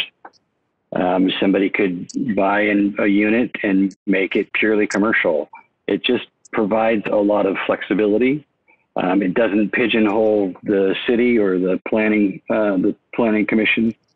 It allows for a number of uses in the future, and it seemed to be the most appropriate scale to be compatible with the other multifamily and mixed-use developments in the immediate area.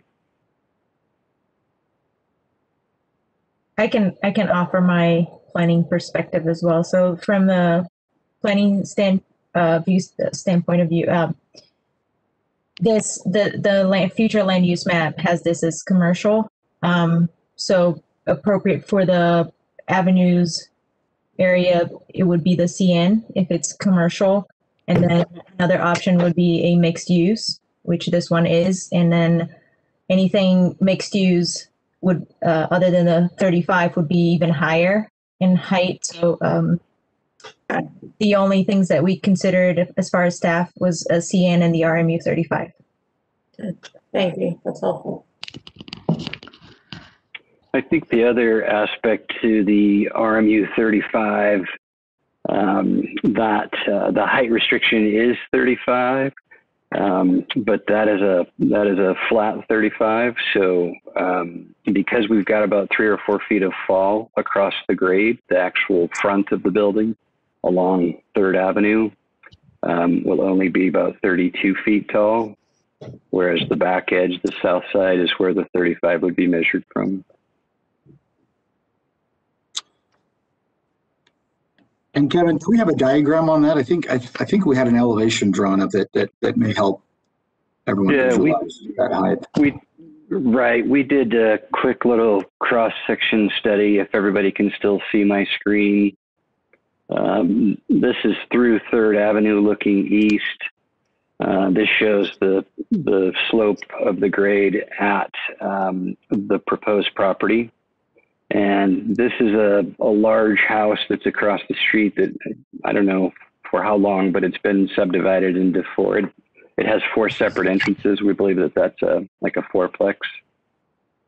And then to the south, what we're not showing is a 2 or 2.5 story apartment building. And then to the south of that is this 3-story apartment building. That's kind of down in the right-hand corner. Yeah, the smallest houses are to your east. And, correct. And that would be up gradient from where you are. Right. So I'm in favor of recommending approval. I'm not in favor of the restriction, the condition that planning staff has recommended, just because I think it hampers opportunity for a successful development. And I'm not convinced that small scale commercial is actually viable, even though this property was used historically for commercial uses. So I don't know how others feel, but that's where I'm leaning. I would agree with you, Adrian. I don't think that this looks like it's going to be especially out of scale for lower avenues, and I don't think that a commercial requirement is appropriate.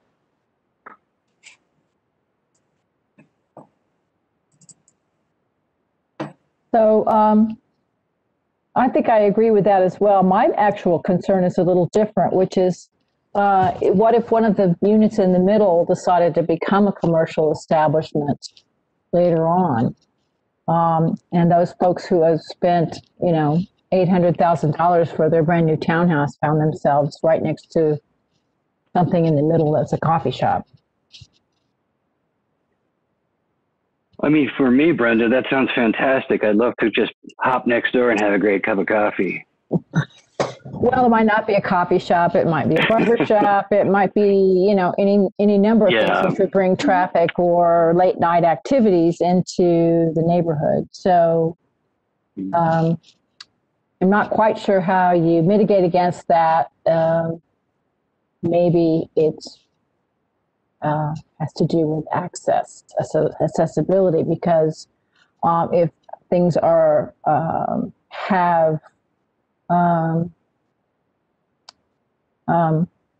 accessed only through a staircase, then they would make it very difficult to be the commercial use. Commercial. Yeah. And in that regard, really by not providing any commercial property on the corner or any options for that, then you've really precluded it from being commercial. So there really isn't any flexibility anymore. Is that true? I think, Brenda, wouldn't that, that burden would fall to whomever buys that particular unit, whether it's on day one or day 1001. They still have to go through a plan review process to make sure that the space that they're buying is ADA compliant, that has all the necessary parking to be compliant with the Salt Lake City zoning requirements. What we're proposing doesn't prohibit any of that. And by dictating, in our opinion, by dictating that the corner unit or a portion of it always has to be commercial, to me, that limits the flexibility now as well as in the future. That's just our perspective. And these obviously will be constructed with 2L rated walls.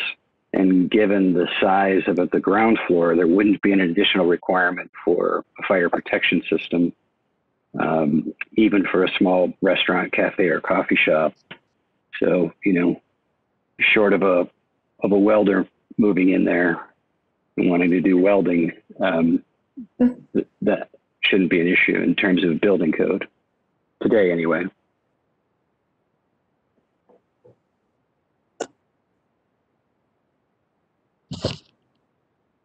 I have a question about the existing home. Is there any off-street parking for that property, or is that something you thought about?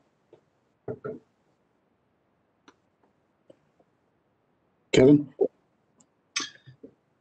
Yeah, I don't know that they have off-street parking currently, right, Marcus?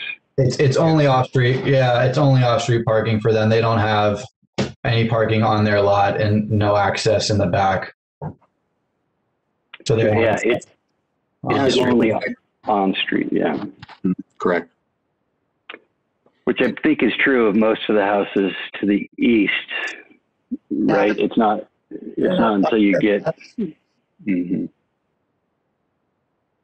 But there are a number of curb cuts currently with the gas station that would be closed off to provide more on-street parking as a result. Yeah, that's right. Correct.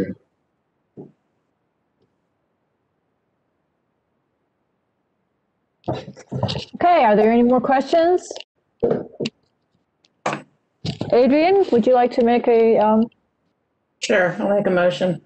Based on the information listed in the staff report, the information presented, and the input received during the public hearing, I move that the Planning Commission recommend that the City Council approve the proposed zoning map amendment as presented in the petition PLN PCM 2020-00703. Do I have a second? I'll second. Okay. Maureen, you win. Okay, so I have a motion from Adrian and a second from Maureen. And so I'm going to go through the roll call again. So Maureen? Yes. Amy? Yes. Adrian? Yes. Carolyn? Agree. John? Yes. Matt? No. No? No. Okay. Andres? I'll vote yes. Sarah? I vote no. We have 6 for and 2 against, and so the motion passes. Thank you very much. Thank you, Brenda. I just wanted to confirm, is the condition for the commercial that will be taken off? That was not in the motion. That was not in the motion. Okay, great. Thank you, guys. Hope everyone has a good night. We appreciate the time. Thank you. So there not being any, I'm not seeing any additional items to the agenda, so I'm going to go ahead and adjourn the meeting. Unless anyone else has something to say. Okay.